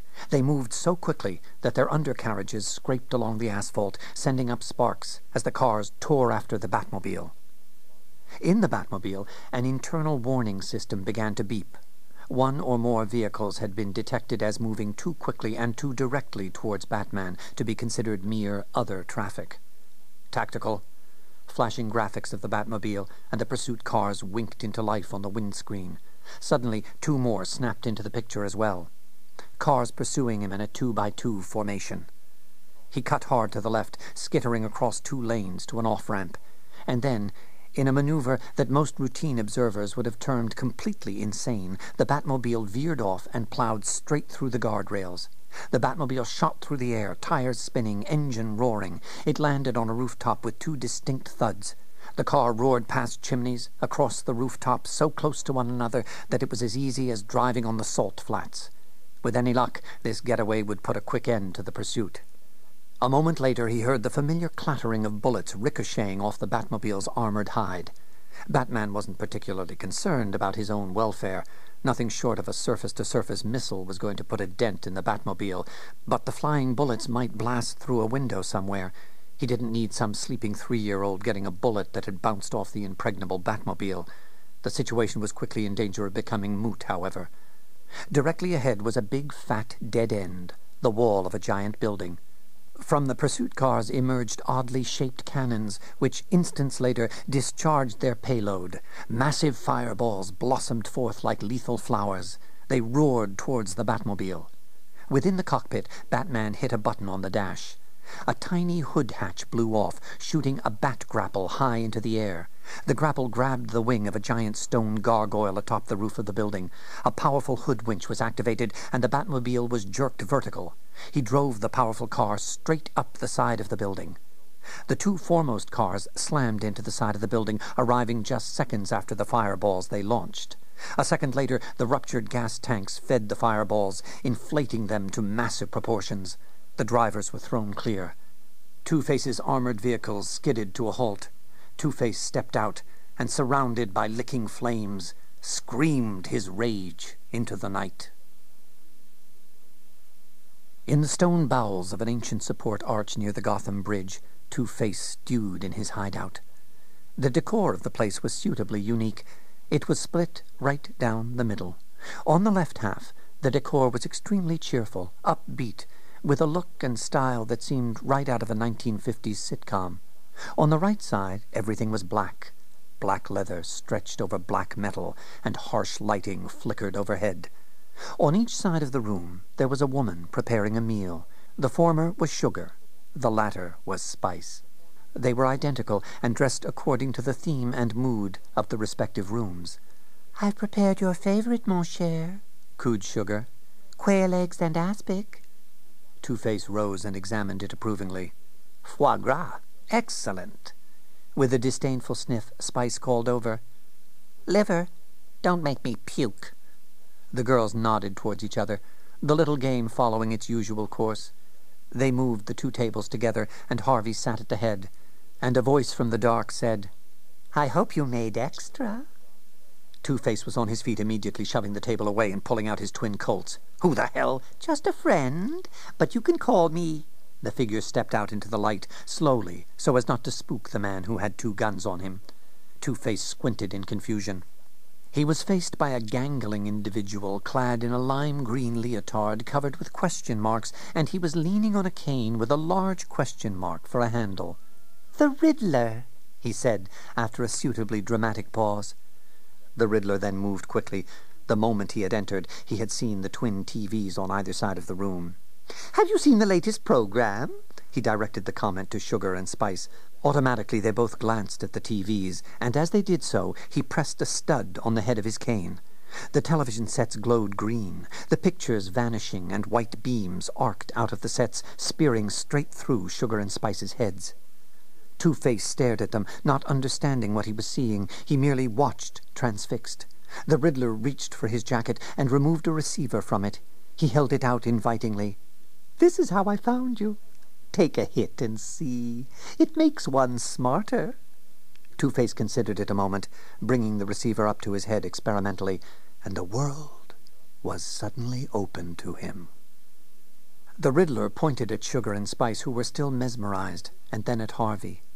"This is your brain on the box," he said to the former. "This is your brain on their brain." Then he pulled the receiver away from Two-Face, who gasped at the separation. Slowly, Two-Face's eyes refocused. He grabbed for the receiver, but the Riddler easily kept it out of his reach. "More," he said in a strangled voice. The Riddler waggled a finger at him. "Oh, there's more. But only the first one's free. Here's the concept, counselor. Crime. My IQ, your AK-47. This is the bargain. You will help me gather production capital so I can produce enough of these." He held up the box. It was in the shape of a stylized question mark, with a glowing light in the bottom dot. "Enough of these to build an empire that will eclipse Bruce Wayne's forever. And in return, I will help you solve the greatest riddle of all. Who is Batman? Then we'll find him and kill him." Two-Face eyed the Riddler, interest dawning. "An intriguing proposition." He pulled out his coin. "Clean side, we take your offer." And then he placed the barrel of one of his guns against the Riddler's temple. "Scarred side, we blow your head off." The Riddler licked his lips, which were suddenly dry, and as the coin arced through the air, he said what might very well be his last words. "Don't rule out the concept of 2 out of 3. In the Gotham Jewelry Exchange, Two-Face's thugs were hurriedly scooping out handfuls of gems from glass cases and shoving them into bags.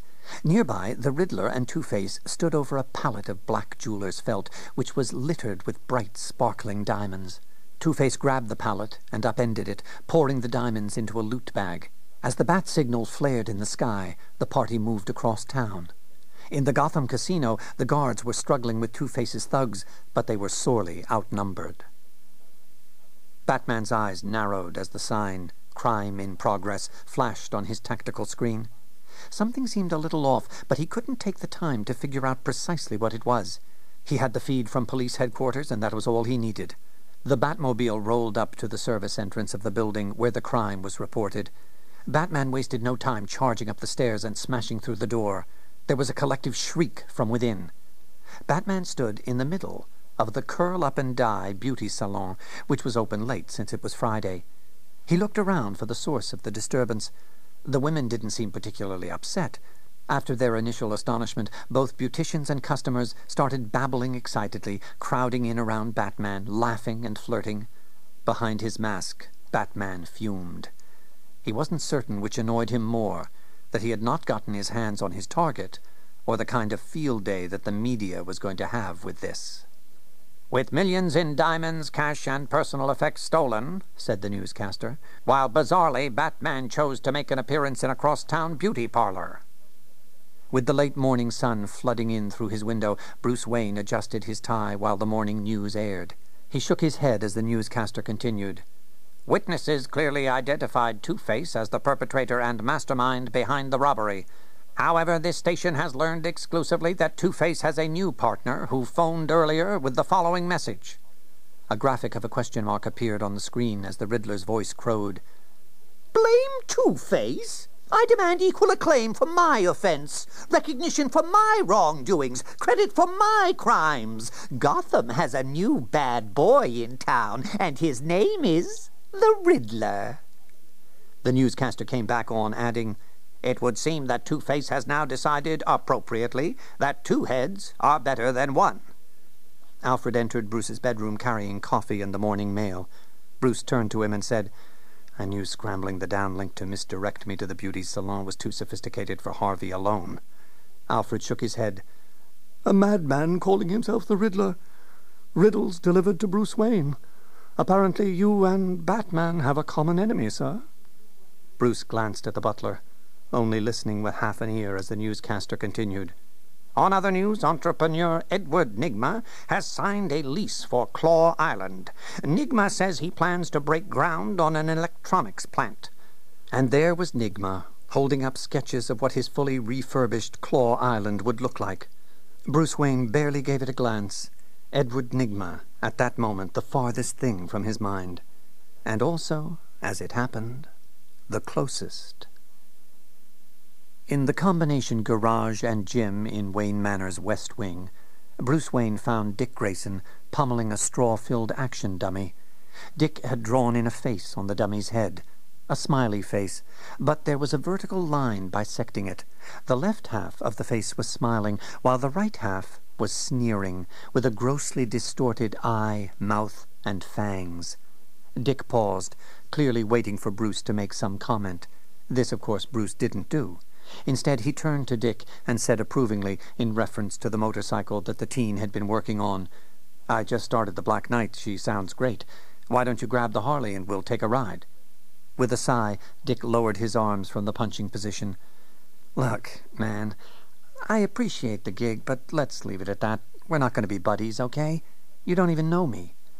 In a very mild tone, Bruce said, "I know the pain that's with you every day. Don't let your love for your family twist into hatred of Two-Face. It's too easy. Look, no offense, man, but I don't think you've got a lot to teach me." Bruce raised an eyebrow, and then stepped in front of the dummy. His two left hooks rattled the dummy with ear-shattering impact. His right took off the dummy's head. Dick gaped at the Two-Face stuffed head lying on the ground. "Don't be so sure," Bruce informed him. "What are you going to do about him, Mr. Wayne?" Bruce sat behind his desk, staring at Wayne Enterprises lawyer, Stu the Exterminator Schoenfeld. Schoenfeld was an intense young man with intense black hair. "Do?" he asked, going through a variety of documents. Off to the side, Margaret, as always, was manning a phone bank. "You mean about Nygma?" "Yes, sir," said Schoenfeld in exasperation. He waved documentation and memos around. "As near as I can determine, this box he's planning to market, it's from a device that he was creating while he was in our employ." "This is the mind control thing, right?" asked Bruce. "With all due respect, Mr. Wayne, that's a grotesque oversimplification." He rose and crossed over to the far wall, inserting a CD file that he'd been compiling. "I've been keeping track of his activities over the past week, sir." Bruce sat back and watched a time-lapse sequence of Claw Island under construction. There, Nygma now was standing in front of the main building with a huge sign that read Nygmatech being raised into place by a crane, a sort of crowning glory. Now you can be part of the show, Nigma was proclaiming to the press and onlookers. Nigma Tech brings the joy of 3D entertainment into your own home. Ladies and gentlemen, let me tell you my vision. The box in every home in America, and one day the world. I've seen the future, and it is me. Bruce was staring into the gaze of Edward Nigma on the screen, and as he looked at the intense desperation of nearly fanatic glee, he couldn't help but feel that his having missed connecting with Nigma was a blessing in disguise. "Drop it, okay, Stu?" Wayne asked. He turned to Schoenfeld. "We might very well be able to take a big bite out of the box, but I don't need the money, Stu. And you know what I suspect I need even less? Extended dealings with or grief from one Edward Nigma." But Margaret turned from the switchboard and said, "Mr. Wayne, Dr. Meridian on line 2. "Chase," Bruce said as he picked up the phone. "Good to hear from you. I just wanted to know how Dick is doing, and for that matter, how you're doing." He thought to himself, "Oh, he spent the past few weeks pounding dummies, punching bags, walls, anything he can do until his knuckles start to bleed, and then he starts kicking it." "Fine," he said aloud. "Everything's fine. We're getting along great." "You're lying." "I'm lying," he agreed. "I miss you. I'd really like our schedules to hook up, unless, of course, things have become more serious with you and, the other fellow." The line was silent for a moment. "Chase?" he prompted. "I don't know if serious is the right word. Strange might be more appropriate." She hesitated and then said, "Let me do some schedule juggling and get back to you." "Sounds great," he said. As he hung up, Margaret dropped some papers on his desk. On top, Bruce thought he saw a leather-covered book, covered with mud and dirt, clutched to his chest, and the young man held it desperately as, "What the—" said Bruce. Margaret leaned forward at his exclamation. All she saw was a stack of papers. Bruce rubbed his temples, smiled gamely, and waved Margaret off. And the screaming of the young man in torment echoed in his head. Chase Meridian's apartment was cramped and cluttered. After letting Bruce in, Chase had gone back into the kitchen and was now looking into a pot of boiling macaroni. "Find a spot and clear it off," she suggested. "I'll have food up in 5 minutes. I'll have you know spaghetti is my specialty," she said archly. "How did that get to be your specialty?" he asked. "Because I can't cook anything else." Dick knew there was something going on, but he didn't know what. Bruce and Alfred would occasionally vanish into the mansion, sometimes for hours at a time. He wandered into the study. The place was as huge and intimidating as anywhere else in the joint, and the design was eclectic. Sky-high bookshelves, but with a grandfather clock sandwiched between two of them. Tropical fish, trophies, pictures over the mantel. That, in fact, did catch Dick's interest. He walked over and stared at the photos. There was a kid who he guessed was Bruce as a boy. Bruce Wayne. Now, there was a strange case. It was clear there was something going on in Wayne's head, but damned if he could tell what it was. He looked around the study and confirmed what he'd suspected. There was no other exit from the place. This struck him as particularly odd, because the other day he'd been looking around the empty study. He'd walked out, but hadn't gotten 20 feet when he heard a faint clanging from within the study. He turned back and been stunned to see Alfred emerge from the room. But he hadn't been there less than a minute ago. He stared at the grandfather clock, stared particularly at the pendulum. The pendulum would have made that exact clanging noise if knocked around. Dick walked over to the clock, looking it over. That's how I would do it," he murmured. He opened up the glass cover and started moving the clock's hands, pushing them backwards, since, he reasoned, clockwise was the normal motion. He pushed the hands backwards to midnight, on a hunch, and then jumped back as the clock slid smoothly and noiselessly outward. Behind it was a black, darkened entrance into what? "Thanks again for dinner," said Bruce as he helped Chase clear off the dishes. "Also, I appreciate your help on Dick. Can I buy you a hospital wing or something?" She laughed lightly and snapped her fingers. "Oh, that's right, I forgot." "Forgot?" She pulled out a small gift-wrapped box and handed it to him. "What's this?" he said as he opened it. Inside was a small wicker doll, a dream doll. "I thought your dreams might need changing," she said. "That would be nice." He hesitated, and then he said, "My parents were murdered in front of me. I was just a kid." Chase nodded. Her face was carefully composed and neutral. "I get flashes in my dreams. I'd gotten used to them, but now there's a new element, one that I don't understand. A book. Leather." He paused.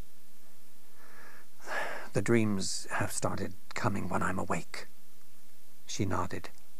"Bruce, you're describing repressed memories. Images of some forgotten pain trying to surface. The phone rang.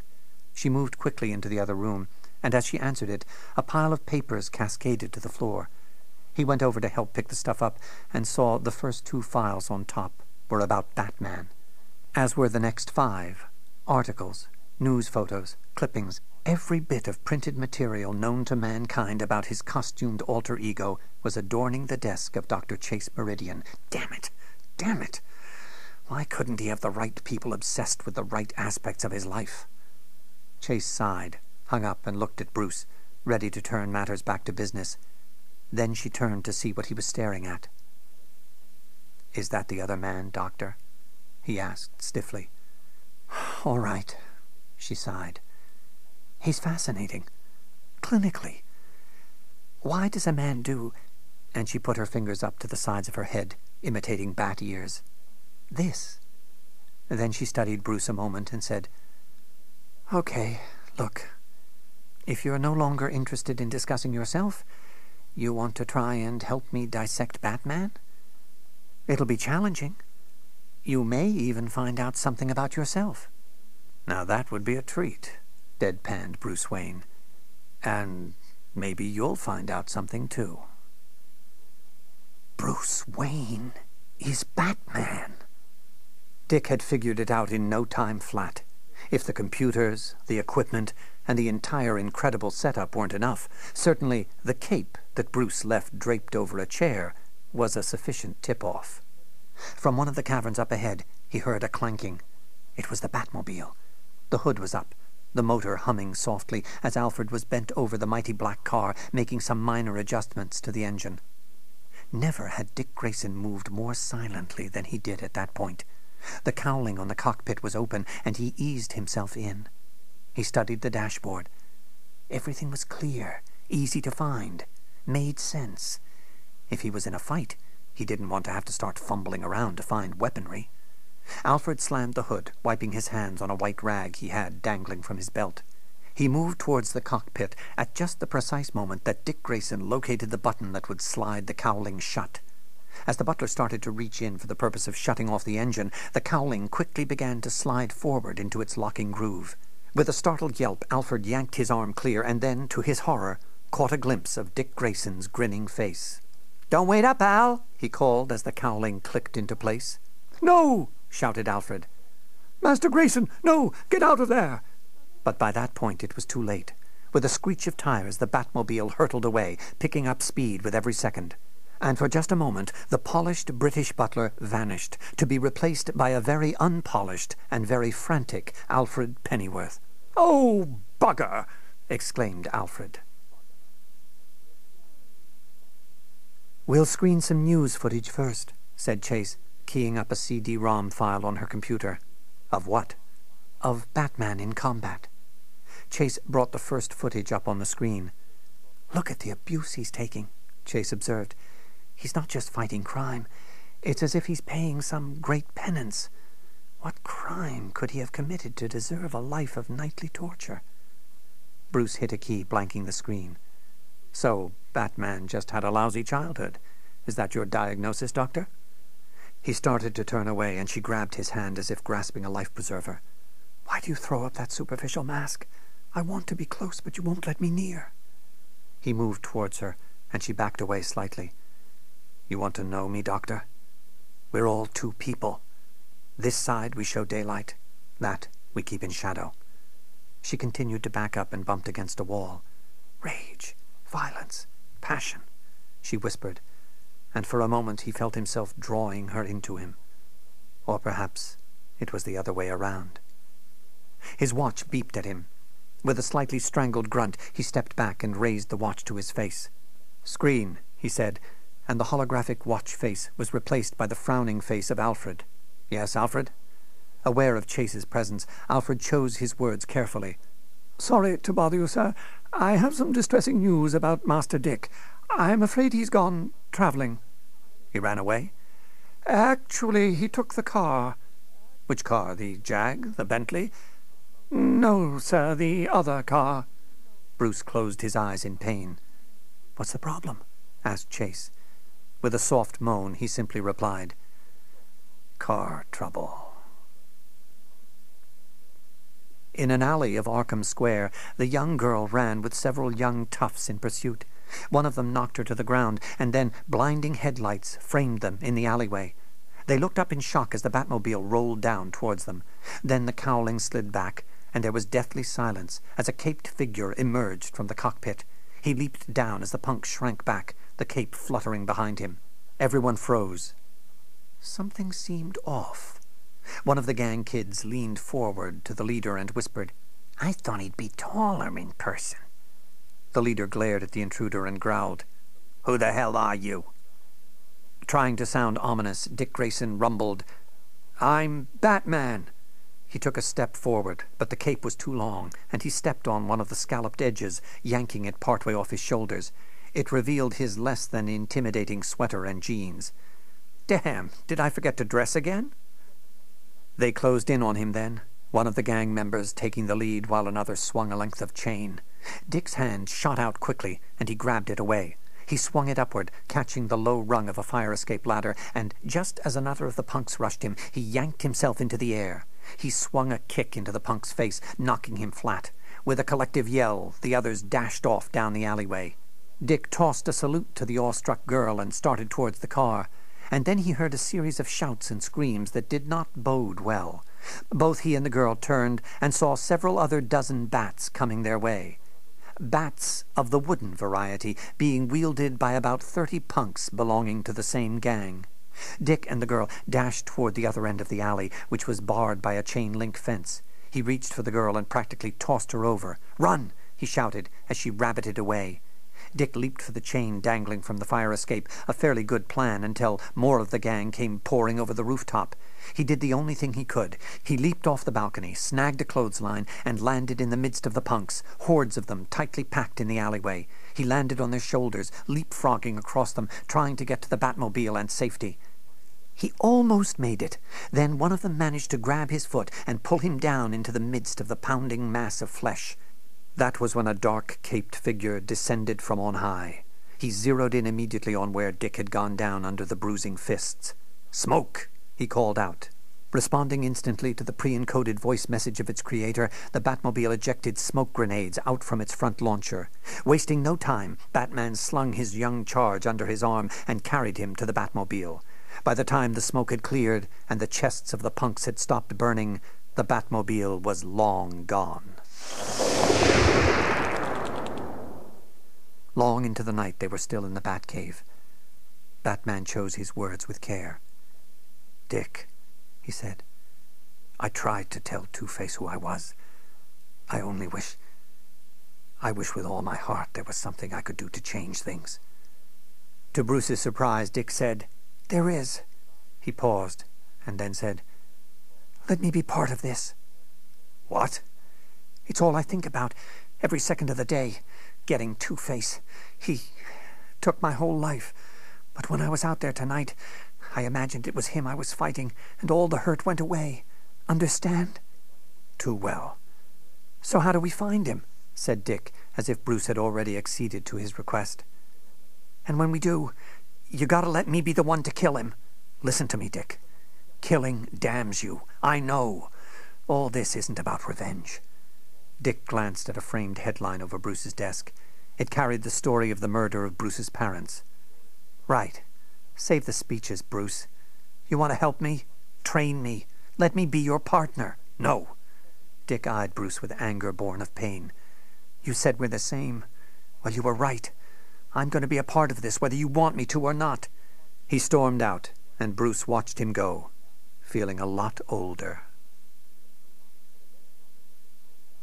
The red carpet had been rolled out for the night at the Ritz-Gotham Hotel.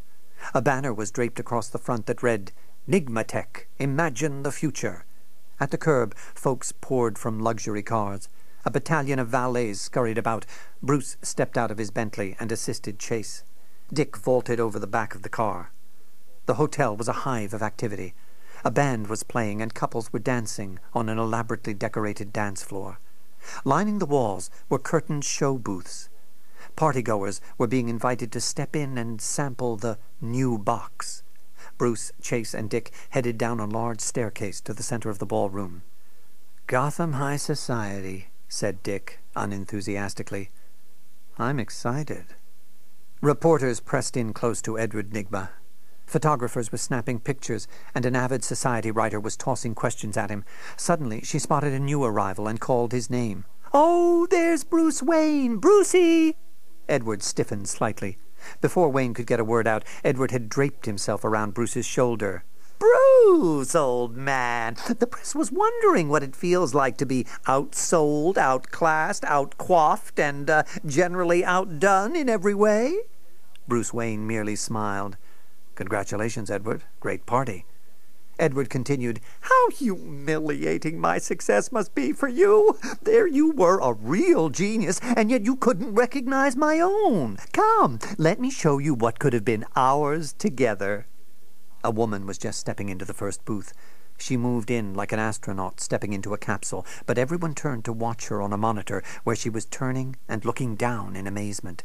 She was covered in glittering jewels. "My new improved box offers fully interactive holographic fantasies," said Edward. "It's real because they believe it to be real. An end to mundanity.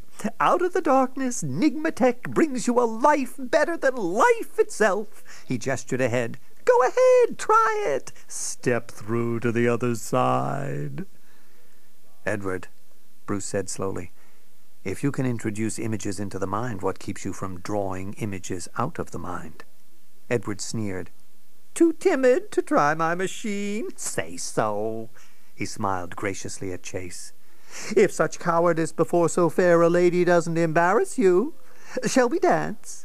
Chase was about to refuse, but then she noticed that Bruce, with a subtle nod of his head, was indicating that she should. Obviously he was interested in her assessment of him, so when Nigma scooped her up in his arms, she did nothing to resist. And now, looking around at Nigma's equipment, Bruce felt his curiosity piqued. He moved to what he thought was an empty, inoperative booth, and pulled aside the curtain. He stepped inside.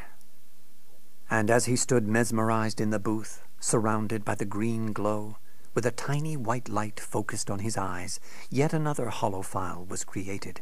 It was to be added to the hundreds that had already been assembled this busy, busy night.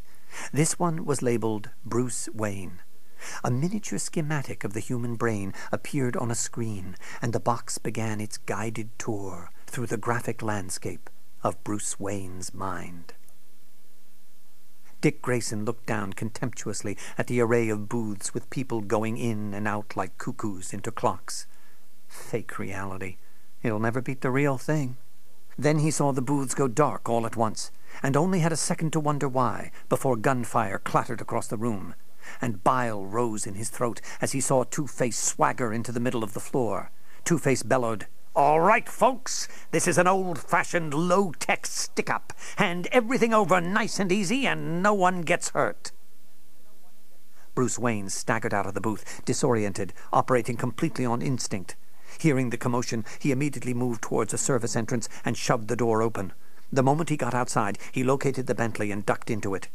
"Emergency, Alfred," he said, but the butler was already pressing a hidden button that flipped open a secret panel in the back. A bat suit was hidden within. Dick Grayson bolted into the service kitchen. He heard the pounding of feet from both directions, the unmistakable clacking of bolts being shot home. He looked around desperately and spotted a laundry chute. He dived through it just before thugs appeared. Edward Nygma shoved his way towards Two-Face.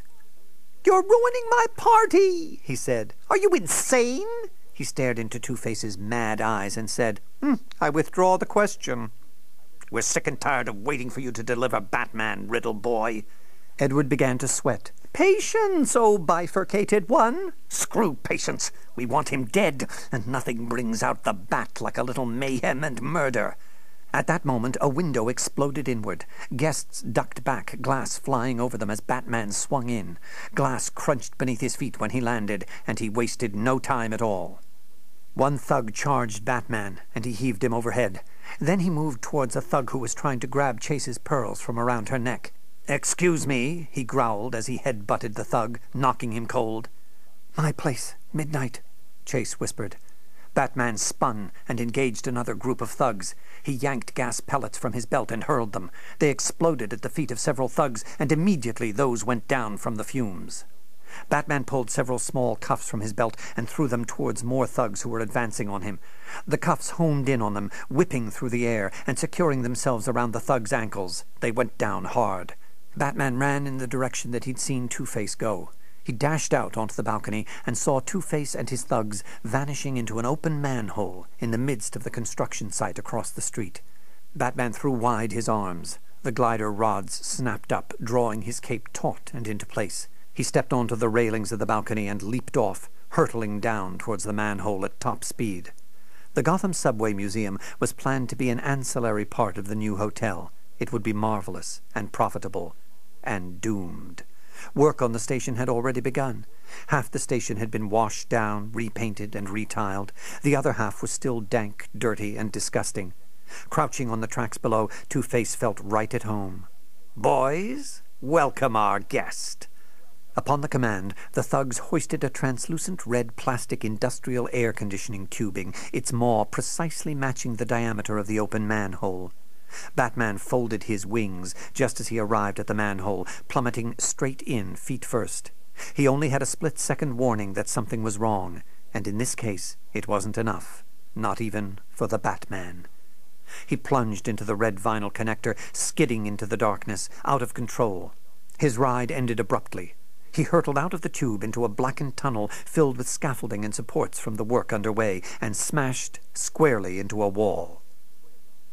Staring into the darkness of the tunnel, Two-Face grabbed an aging valve wheel set in the crumbling wall. He spun it enthusiastically and, in the distance, was rewarded with the sound of gas pouring into the tunnel. He aimed the launcher into the tunnel and cried, "Fire in the hole, gentlemen!" The thugs scrambled to get out of the way as Two-Face fired the launcher. The grenade slammed into the gas main, and a flaming white fireball erupted, spiraling down the blackened tunnel and searing everything in its path. Two-Face watched with rapt attention as the far end of the tunnel turned into an inferno. There were more explosions, the glorious sounds of debris falling, and no movement. "Finally," whispered Two-Face. Then his smirk vanished. Rubble was being shoved aside, and phoenix-like, a caped figure was rising from it. Slowly, Batman lowered his fireproof cloak and began to move forward. Consumed with rage, Two-Face started firing wildly. "Why don't you just die?" he shrieked. As he spoke, rock and sand from the damaged scaffolding collapsed inward on Batman, knocking him to his knees, pouring in from everywhere. He was driven back from Harvey by a storm of wreckage. Two-Face continued to watch, unblinking, as the ground beneath Batman sucked him down into a quickly filling pit of sand. He managed to yank his grappling gun free from his belt, and he fired a cable into the air. For a moment, Two-Face held his breath, but then the grappling hook clattered back down, nothing above it for it to grip onto. Sand continued to fall, entombing Batman, covering his mouth, his eyes, and finally his ears. Screeches filled his ears, and they were his own, except he couldn't speak, and he thrust a hand upward, his air running out, his life running out like sands trickling through an overturned hourglass. His hand clutched at something, and it was air, but air was notoriously difficult to find a handhold in. A hand gripped his. It was a strong, unwavering grip. It provided him all the support he needed. He was able to dig in the toes of his boots, drive himself upward, up and out. His head broke the surface, sand pouring out of his mask and giving him visibility. He looked up. Dick was dressed in his Flying Grayson costume. "Don't worry," said Dick through gritted teeth. "Just think of it as a day at the beach. A really bad day at the beach." In the depths of the Batcave, Alfred was busy bandaging Bruce as Dick paced. "What the hell do you think you were doing?" "I'm going to be your partner." Bruce shook his head. "There's no way." But it was Dick, not Bruce, who was dealing from strength. "Whenever the call comes," he said, "I'll know. Whenever you go out at night, I'll be watching, and wherever there's a Batman, I'll be right behind him. How are you going to stop me?" Bruce held his gaze, and there was something very flat and very dangerous in his eyes. "I can stop you." Dick realized that he had stepped over the line. Feeling embarrassed for having done so, he turned his back and stormed out of the Batcave. Bruce shook his head, discouraged. He owed this kid his life, and he knew he couldn't keep doing it alone. But did that mean that he should bring in a partner? Or did it mean that he should stop? Bruce glanced over at a TV screen which was playing the news. He turned up the volume and heard, "Batman is a magnet for so-called supervillains. Only when Batman hangs up cape and cowl will Gotham be spared these evildoers' violent vendettas." Bruce Wayne started to laugh. "Alfred, why do I keep doing this?" Alfred reached over and put a hand on Bruce's shoulder. "Your parents are avenged. The Wayne Foundation contributes a fortune to anti-crime programs. Police handle much of the villainy. Why, indeed? If I quit, would Two-Face and his crusade? Could I leave the shadows? To spare Dick? To have a life? Friends? Family?" Dr. Meridian." Bruce looked up, pain in his eyes. "Alfred, she loves Batman, not Bruce Wayne." "Go tell her. Tell her how you feel." Pale moonlight shined through the window of Chase Meridian's bedroom. She lay asleep, chest rising and falling evenly. A shadow crossed her face. The French doors to her bedroom opened. A tall and, to some, frightening apparition stood framed against the window. A shadow crossed her face, causing her to stir slightly. Then her eyes opened in narrow slits, dream and reality blending seamlessly. She rose slowly from the bed, moonlight playing along her diaphanous gown. She went to him, cape whipping around her. "It's 2 a.m., she whispered. "I'd given up on you." His mouth came close to hers, so close, and then their lips met. They broke, and she laughed. "I'm sorry," Chase said. "It's just, I can't believe it. I've imagined this moment ever since I first saw you, and now I have you, and—" She turned away from him, walking across the room into the living room. He followed noiselessly. She pushed the roll-top desk, turned on the desk lamp. "I've met someone. He's not you, but—" She stopped. "I hope you can understand." All of the Batman memorabilia on the desk had been replaced by photos and articles about Bruce Wayne. She cleared her throat. "He came to me for advice. I suppose we were in a sort of gray area. I don't want to be in gray areas with him. I want to move into the light. Do you understand?" Batman never uttered a word. He merely bowed slightly, moved backward and out. He stood in front of a window and seemed to recede out of it. She watched until he was out of sight. When she spoke, her voice was slow and trembling. "I figured it out, of course, but I've been mean-spirited and self-centered and so horrible to him. He needed me." She slammed her fist against the desk. "He needed to be loved for himself. He needed me. And I was playing head games with him. What the hell kind of doctor am I? What kind of human being am I, for God's sake? Then the sobs came stronger, and she made no effort to stop it. Thank God he came as Batman, so I could speak to the mask instead of to Bruce. Maybe he'll believe. Maybe... She paused and drew in a slow breath. Maybe now we can start talking to each other, instead of at each other. Batman watched Chase Meridian's apartment until the light went out. Then, via his rope, he descended to the waiting Batmobile.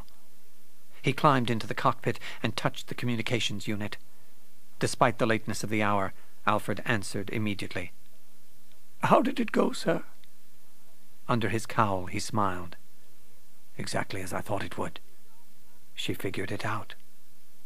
Well, sir, said Alfred politely, then it would seem the two of you are well matched.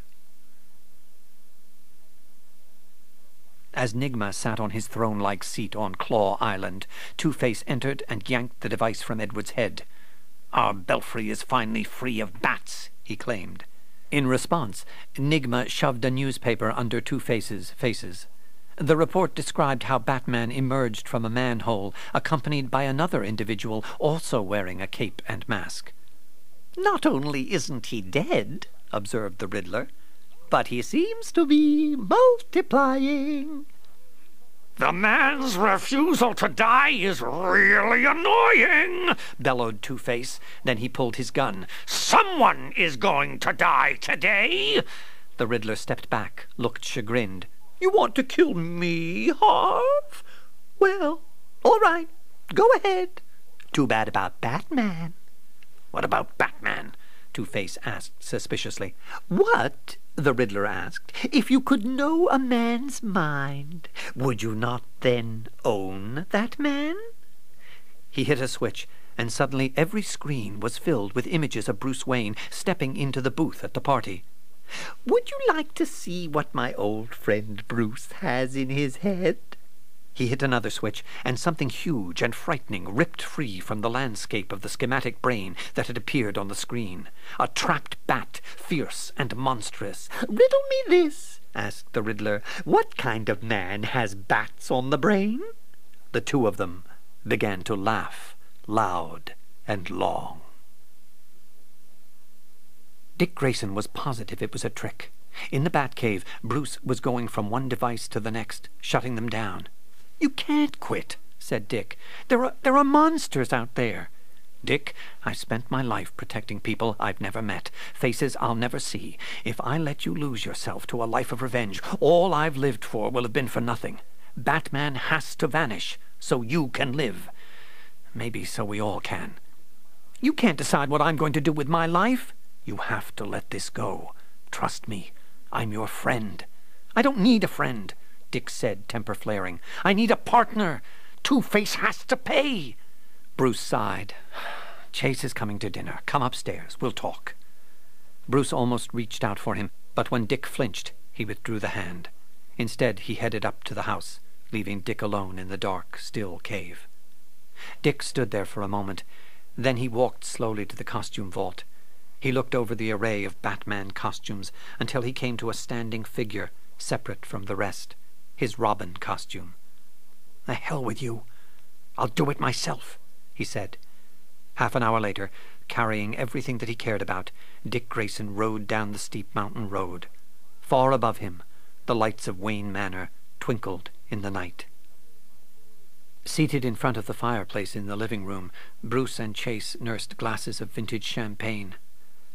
"I asked you to come tonight because I need to tell you something," Bruce began. "I want to tell you something, too." They hesitated, stopped, then laughed lightly. "You go first," said Bruce. "Right." She nodded gamely. "Bruce, all my life I've been attracted to a certain kind of man. The wrong kind of man. But since I met you..." Her voice trailed off. "God, why am I so nervous?" She reached for her wine glass and bumped the vase. 2 of the roses fell to the floor. "The roses," lying there, and they were wilting before his eyes. She could tell instantly that he was gone again, gone into his past. "Bruce, what's wrong?" "It's happening again. Flashes. Images of my parents' death. Your memories are trying to break through. Let them come. I'm not sure I want to remember. Bruce." And she took a giant step in the direction of what she wanted to tell him. "You braved those thugs at the circus. Braved your parents' death. You can brave the past." He leaned back slightly, closing his eyes. "There's a book on my father's desk. I'm opening the book, reading. I'm running out into the storm, the book in my hands. Can't hear my screams over the rain. I'm falling into a hole.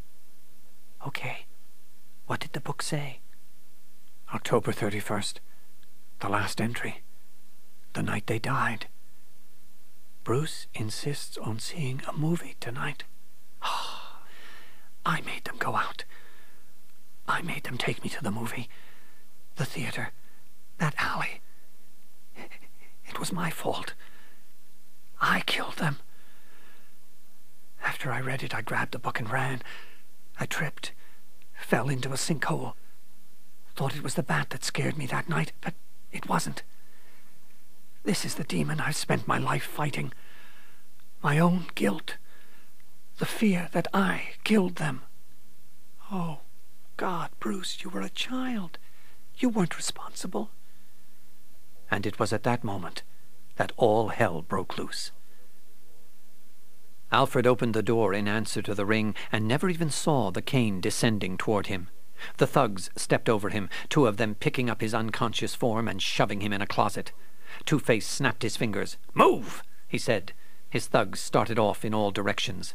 The Riddler headed off through the mansion. Bruce headed into the dining alcove, Chase right behind him, as he heard the commotion. He ran straight into two of Two-Face's thugs. Quickly, he grabbed a silver serving tray, flipped it into one of the thugs' faces, and kicked him in the stomach. Without breaking motion, he slammed the platter into the other thug's head. Then he grabbed Chase's hand, and they dashed out the door, several more henchmen in close pursuit. The Riddler moved slowly through the mansion, holding up his cane in this direction and that, checking the sounding signals being issued from the head. He was looking for a wall with a hidden panel, something that appeared to be solid but had a drop behind it, and in short order he found it.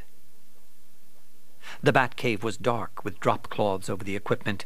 He started removing small green bombs from his pouch. The green bombs he had produced were in the shape of bats. With demented glee, he twisted each of their little heads, enjoying every single screech. He picked up the first one, its wings flapping furiously, and hurled it into the air. The bat struck the video wall, and a tremendous explosion rocked it. The next one blew the costume vault to hell and gone, and the third detonated in the crime lab. And as he headed out of the cave, the Riddler shouted to any stray bats who might be listening, "Tell the fat lady she's on in 5." And the moment he was clear of it, the Batmobile exploded. Within seconds, it became a huge, flaming slab of metal. Within the closet into which he'd been tossed, Alfred tried the doorknob. Locked. Undeterred, he activated his wrist-comm device. 911, he said, and the auto-dialer went to work. Bruce and Chase fled up the giant staircase, the thugs one step behind, and Two-Face approached the bottom of the stairs, flipping the coin. "A chance to live, a chance to die," he intoned. "Lady Luck makes her decrees, and we can do naught but slavishly follow." The scarred side of the coin winked up at him. "Finally," he said, pulled out his gun, aimed, and fired. At the top of the stairs, the bullet grazed Bruce Wayne's head. Chase shrieked as Bruce pitched back and tumbled the length of the stairs to the bottom. An instant later, several thugs had closed in behind Chase and had her arms pinned. Bruce lay unmoving on the floor. Two-Face stood over him and said, "Bruce, my boy, you sure know how to throw a party." The Riddler came dashing in at that moment. In the distance, police sirens could be heard. "Okay," he nodded towards Chase. "Just grab the bait." Chase was dragged out. The Riddler grinned as he walked over to the unconscious Bruce and dropped a riddle on top of his body before sauntering out the door. And somewhere far below, As fire licked through the costume vault, the bat emblems began to burn. And from out of the fire, a huge bat appeared. It staggered, enveloped in flame, its red eyes blazing, and then fell forward and moved no further. "The injuries are relatively minor," said the doctor. "The shot did cause a concussion. Watch for headaches, memory lapses, odd behavior. I'll check back in a few days." The doctor finished packing up. Alfred led the physician out, then quickly returned to Bruce's bedside. "How are you feeling, young man?" "Well enough. Give me the bad news." He'd rather not have gotten into it so quickly, but it was unavoidable. Alfred said, "Master Dick has run away. They have taken Dr. Meridian, and—" There was no delicate way to say it. "I'm afraid they found the cave, sir. It's been destroyed." Bruce looked up at Alfred with puzzled, narrowed eyes. "The cave? What cave?" Bruce stared in wonderment at the cave, or what was left of it. There were melted ruins and rubble as far as he could see. Alfred stood silently next to him.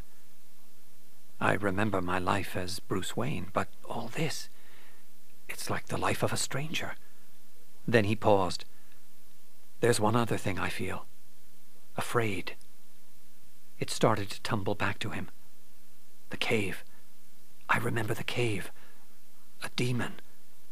Oh, my God. Alfred. "No demons, son." Alfred touched the side of Bruce's head. "Your monsters are here, and until you face them, I fear you will spend your life fleeing them." Bruce stood in front of the dark, rocky mouth that led to the smaller part of the cave, the part that he'd first fallen into those many years ago. He insinuated his body through and climbed slowly up into it. Bats. Bats everywhere. Just as he remembered, making the walls and ceiling look as if they were throbbing with life themselves. The infrared goggles were fitted over his face, the cave looking like daylight. He spotted it in far less time than he would have thought. It was there, under an alcove, a large piece of rock that extended and covered it, as if protecting it against the possibility of his eventual return. Slowly, terrified of what he would find, he reached for the book. He turned the pages to the last entry, and there it was, just as he remembered. "Bruce insists on seeing a movie tonight." He paused, and then noticed that the page was stuck back to back with the next one. Moisture had done it.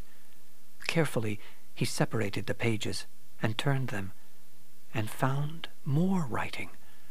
But Martha and I have our hearts set on Zorro, so Bruce's cartoon will have to wait until next week.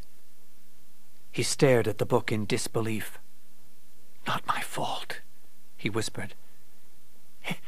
It wasn't my fault." Suddenly, in the dark ahead of him, a shape moved.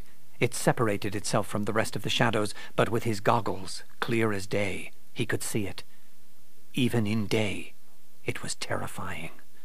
Mouth open, to reveal hideous fangs, head moving slowly from side to side, and watching him through red slits, wings huge. And suddenly the monstrosity was airborne, and it was coming for him. He turned, resolved to meet the thing head on, and then something remarkable happened. The bat held its position, staring straight into his eyes, wings spread wide, and Bruce raised his arms to match the aspect of the bat.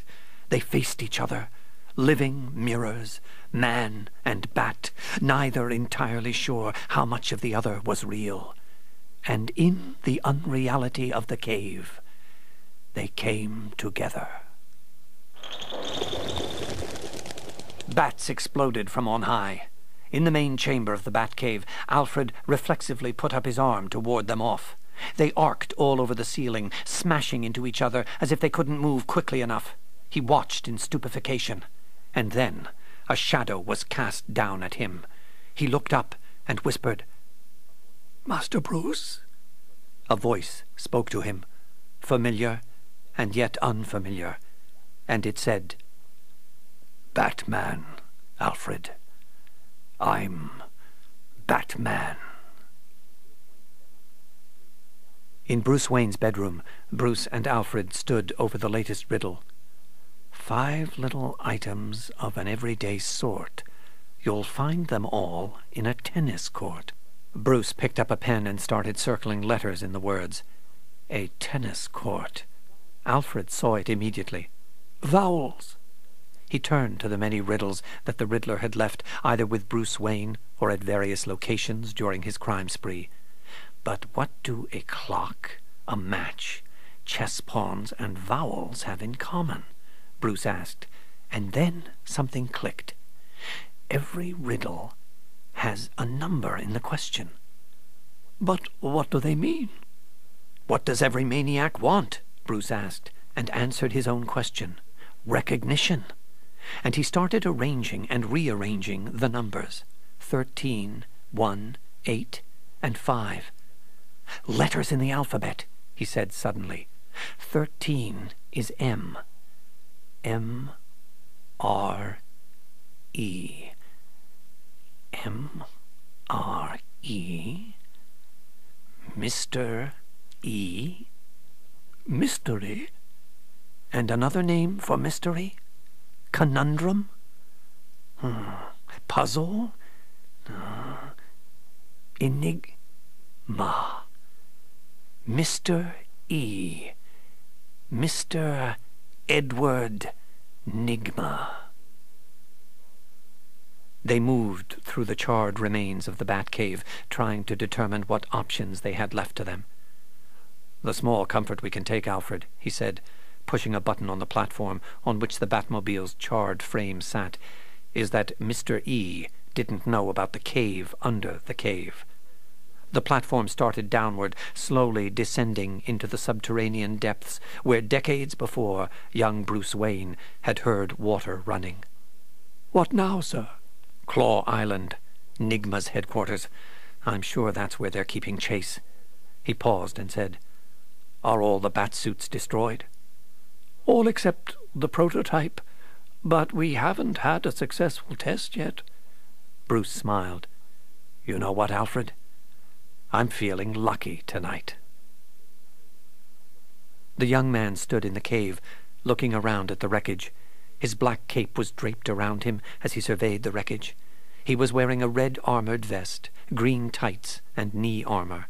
A utility belt was buckled around his middle, and he wore flexible black boots. A small R decorated his chest plate, and a mask covered his features. "So, this is why he hasn't answered the signal," he said. He felt dread creeping through him. Then he noticed the platform for the Batmobile was gone entirely. He walked over to it and looked down, and he heard voices from below echoing up to him. He unsnapped a grappling hook and length of cable from his utility belt, anchored it firmly, and then jumped down into the darkness. Batman emerged from the shadows, his armor bulkier, his cowl more fearsome-looking. Alfred stared at him. He certainly looked more intimidating. "What do you suggest, Alfred? By sea or by air?"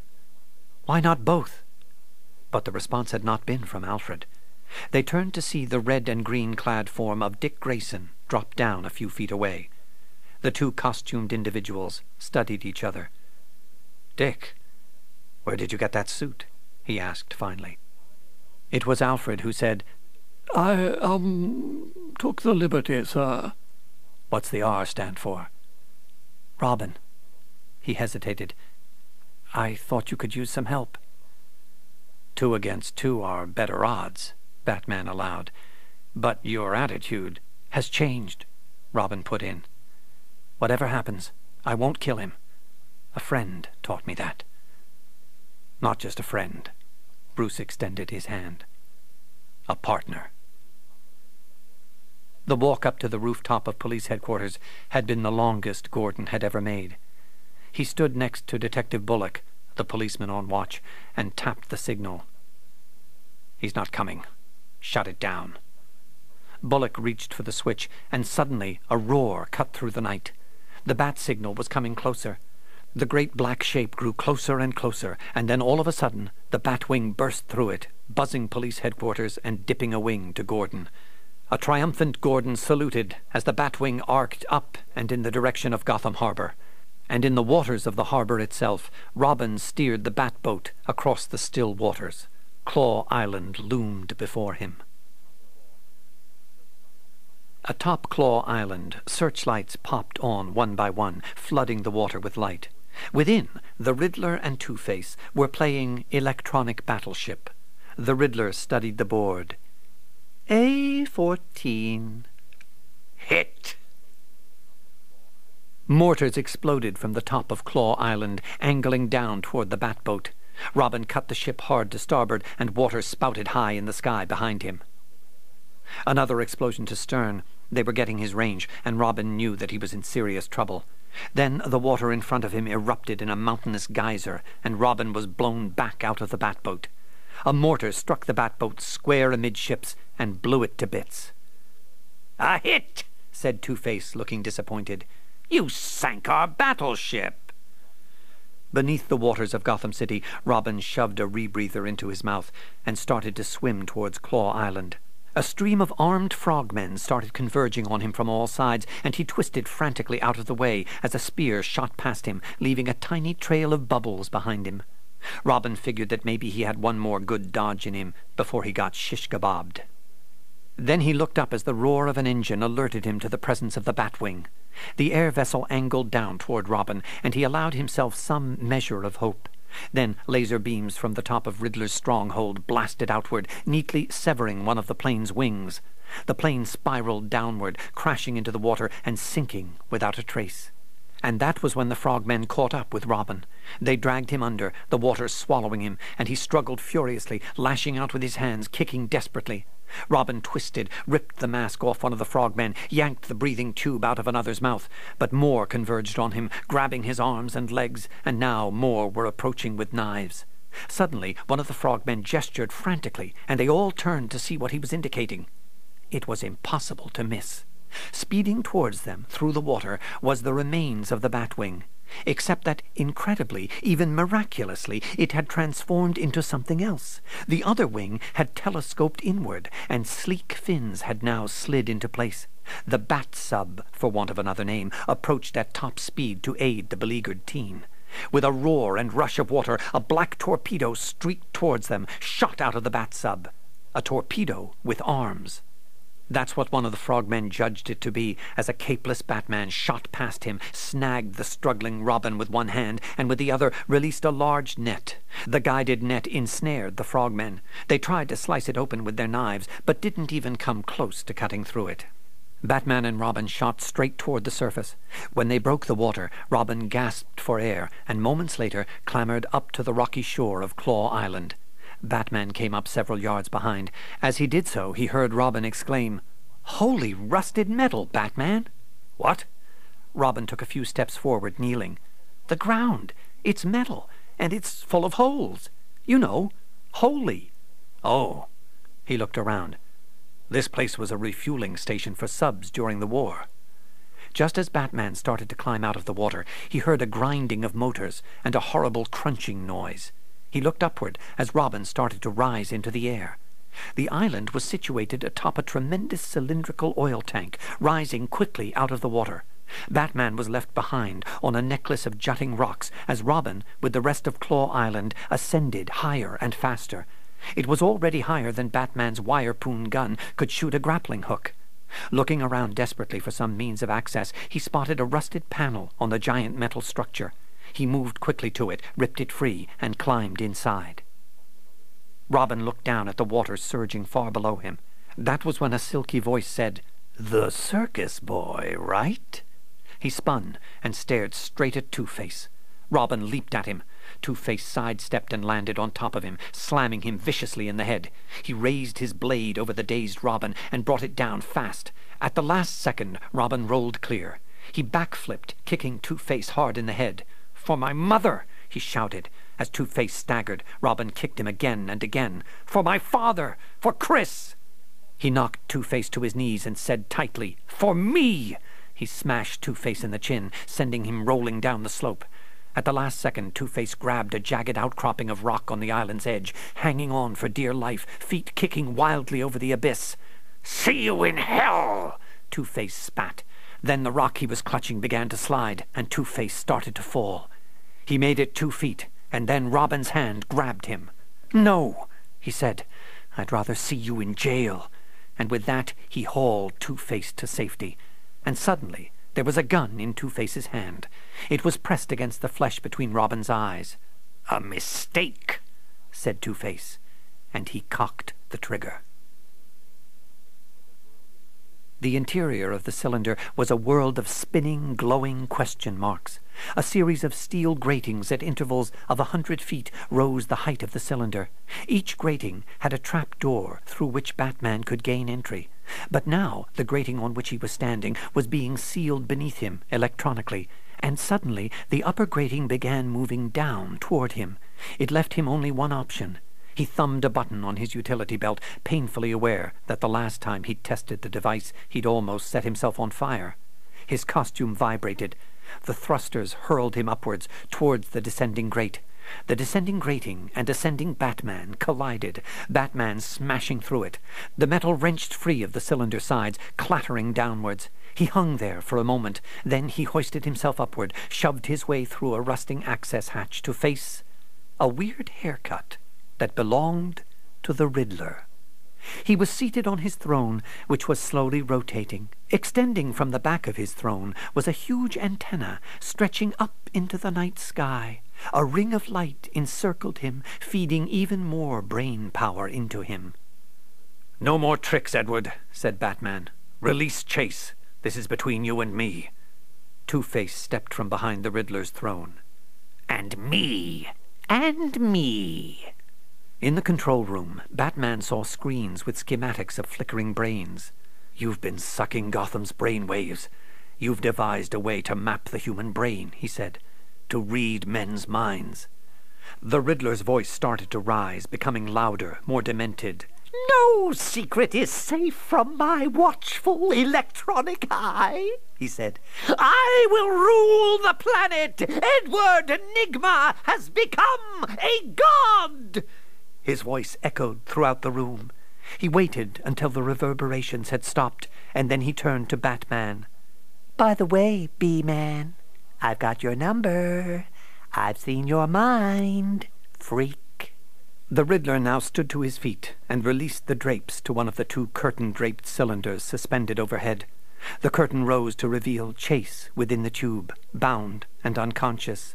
"The captivating Dr. Chase Meridian. She enjoys hiking, getting her nails done, and foolishly hopes to be the love of your civilian life." Batman knew even before the rising curtain displayed it that within the other tube would be "Batman's one and only partner," said the Riddler. He pressed a button to reveal the waiting trap doors that slid open beneath Chase and Robin's cylinders. Then he pointed to a button on the armrest of his chair. "A simple touch, and 5 seconds later these 2 players are gull-feed on the rocks below," he said. "So, who will it be, your love or your partner?" "Edward, you've become a monster." "I'm sorry," said the Riddler. "Your answer must be in the form of a question." And his finger went towards the button. Batman started walking toward the 2 cylinders. He heard a soft chuckle from Two-Face and froze.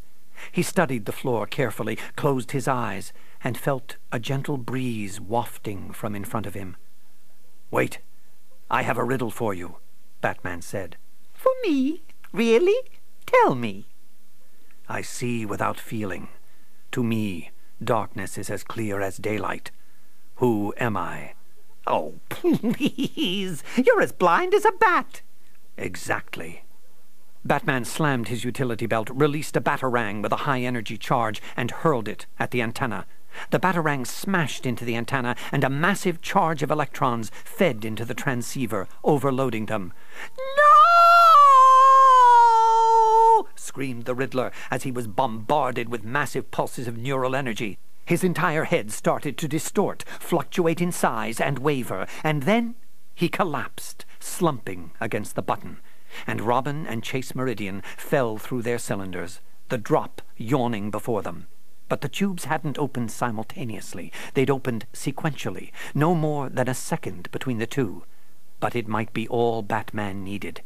In that instant, two metal lids shut over Batman's eyes. Small radar screens appeared on the back of Batman's eyepiece. As he had thought, there was no floor in front of him, only a fake holographic representation of one, and the wild crisscross of interconnected steel beams between the Riddler's lair and the crashing ocean below. Batman leaped forward and hurled the Batarang all in the same motion. As the Batarang cable snapped taut, he swung down and caught Chase in an arc, depositing her on a steel beam before preparing to leap after Robin. He looked down. No sign. "Robin!" "What you want?" He looked up, his radar zeroing in. Robin was wedged in the bottom of the tube, his arms and legs pushing against either side. He started to climb the girder toward Robin when Two-Face appeared on the beam in front of him. He had a halogen light strapped to his head, blinding Batman's sensors. He brandished his gun. All those heroics for nothing. No more curtains 1 and 2, just plain curtains. "Haven't you forgotten something, Harvey?" called out Batman. "You're always of two minds about everything." To Two-Face's chagrin, he realized that Batman was right. He took out his coin and flipped it, and Batman threw a Batarang. The Batarang clipped the coin and sent it off its arc, and Harvey lunged for it. He snatched it out of midair, still clutching his gun, and then he fell. 2 yards. Then Two-Face slammed against one of the lower girders, and now he twisted himself around, bracing his feet, clinging tenaciously, like a bat. Robin shouted down, "You go round acting like that coin is making all the decisions, but it's not the coin, it's you. You're so damned gutless, I feel sorry for you." With a snarl, Two-Face brought his gun up and aimed it at Robin. Robin pressed on relentlessly. "You don't have the guts to admit Batman was human and couldn't do everything. You don't have the guts to admit you might have been at all responsible. What's that coin say about you, hotshot? Go on, do it. Decide for yourself about yourself, you pathetic bastard." Two-Face stared up at him for an eternity as the water crashed below. Then he flipped the coin. It spun, hanging there in the night, and then descended. Two-Face plucked it out of the air, looked at it. He shook his head, and then he released his hold on the girder. He made no sound as he descended. None at all. There was dead silence. "I didn't want to do that," said Robin slowly. I killed him."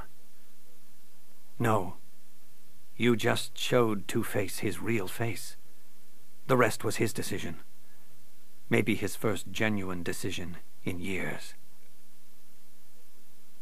A lonely figure, Edward Nygma, stood trying to piece together the charred fragments of his machinery. His voice was small, lost. Why can't I kill you? Too many questions. Why you, and not me? Why me? Why? His scalp was blistered and burned. Pathetic, whimpering and mad, he stared at the pieces of his machinery as they crumbled in his hand. Batman reached down for the Riddler, who turned and looked up at him and shrieked, for descending towards him was the ravenous face of a hideous, demonic, giant bat. Surprisingly, it was a quiet night at Arkham Asylum, except for the screaming of one inmate. Dr. Burton, the chief psychiatrist, walked down the hallways of the maximum security wing, Chase Meridian at his side. "Edward Nygma has been screaming for hours that he knows the true identity of Batman," Burton informed her. "Really?" said Chase, her voice neutral. They reached cell 22, and Chase peered in. "Edward, it's Dr. Chase Meridian. Do you remember me?" "How could I forget?" "Dr. Burton tells me you know who Batman is." Edward giggled gleefully. "Yes, I know." "Edward, Who is Batman? Suddenly, a huge silhouette of a bat appeared on the cell of the padded wall. Into it leaped Edward, the sleeves of his straitjacket madly flapping like the wings of a bat. I am Batman!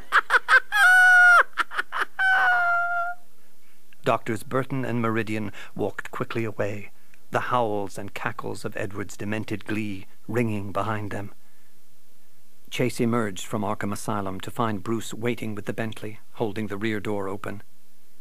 "He's lost all contact with reality," she said. "Your secret is safe." Bruce smiled and then reached into his coat pocket and handed her a small wicker figure, the dream doll. "Thank you," he said. "I don't need it anymore. My dreams are all good dreams now." They climbed into the Bentley, pausing to kiss.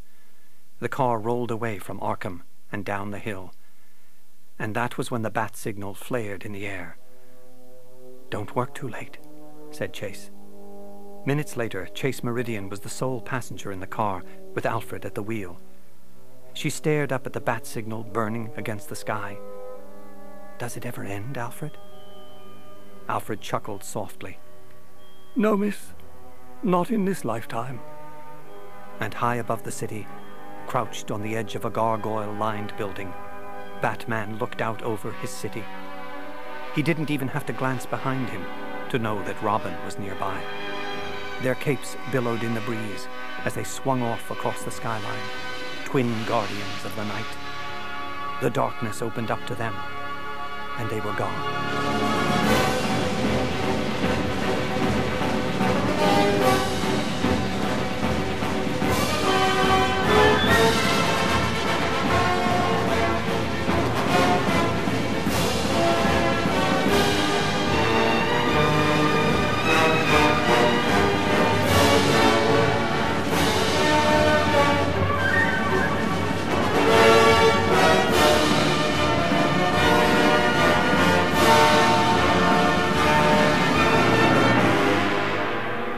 This has been a Time Warner Audiobooks production of Batman Forever, adapted by Peter David, based on a screenplay written by Lee Batchelor, Janet Scott Batchelor, and Akiva Goldman. Read for you by Rene Auberjonois. Produced by Maya Thomas and directed by Jill Demby-Guest. The Batman theme composed by Danny Elfman, courtesy of Warner Tamerlane Publishing Corporation, BMI. Tape edited, mixed, and mastered by Andrew Padgett.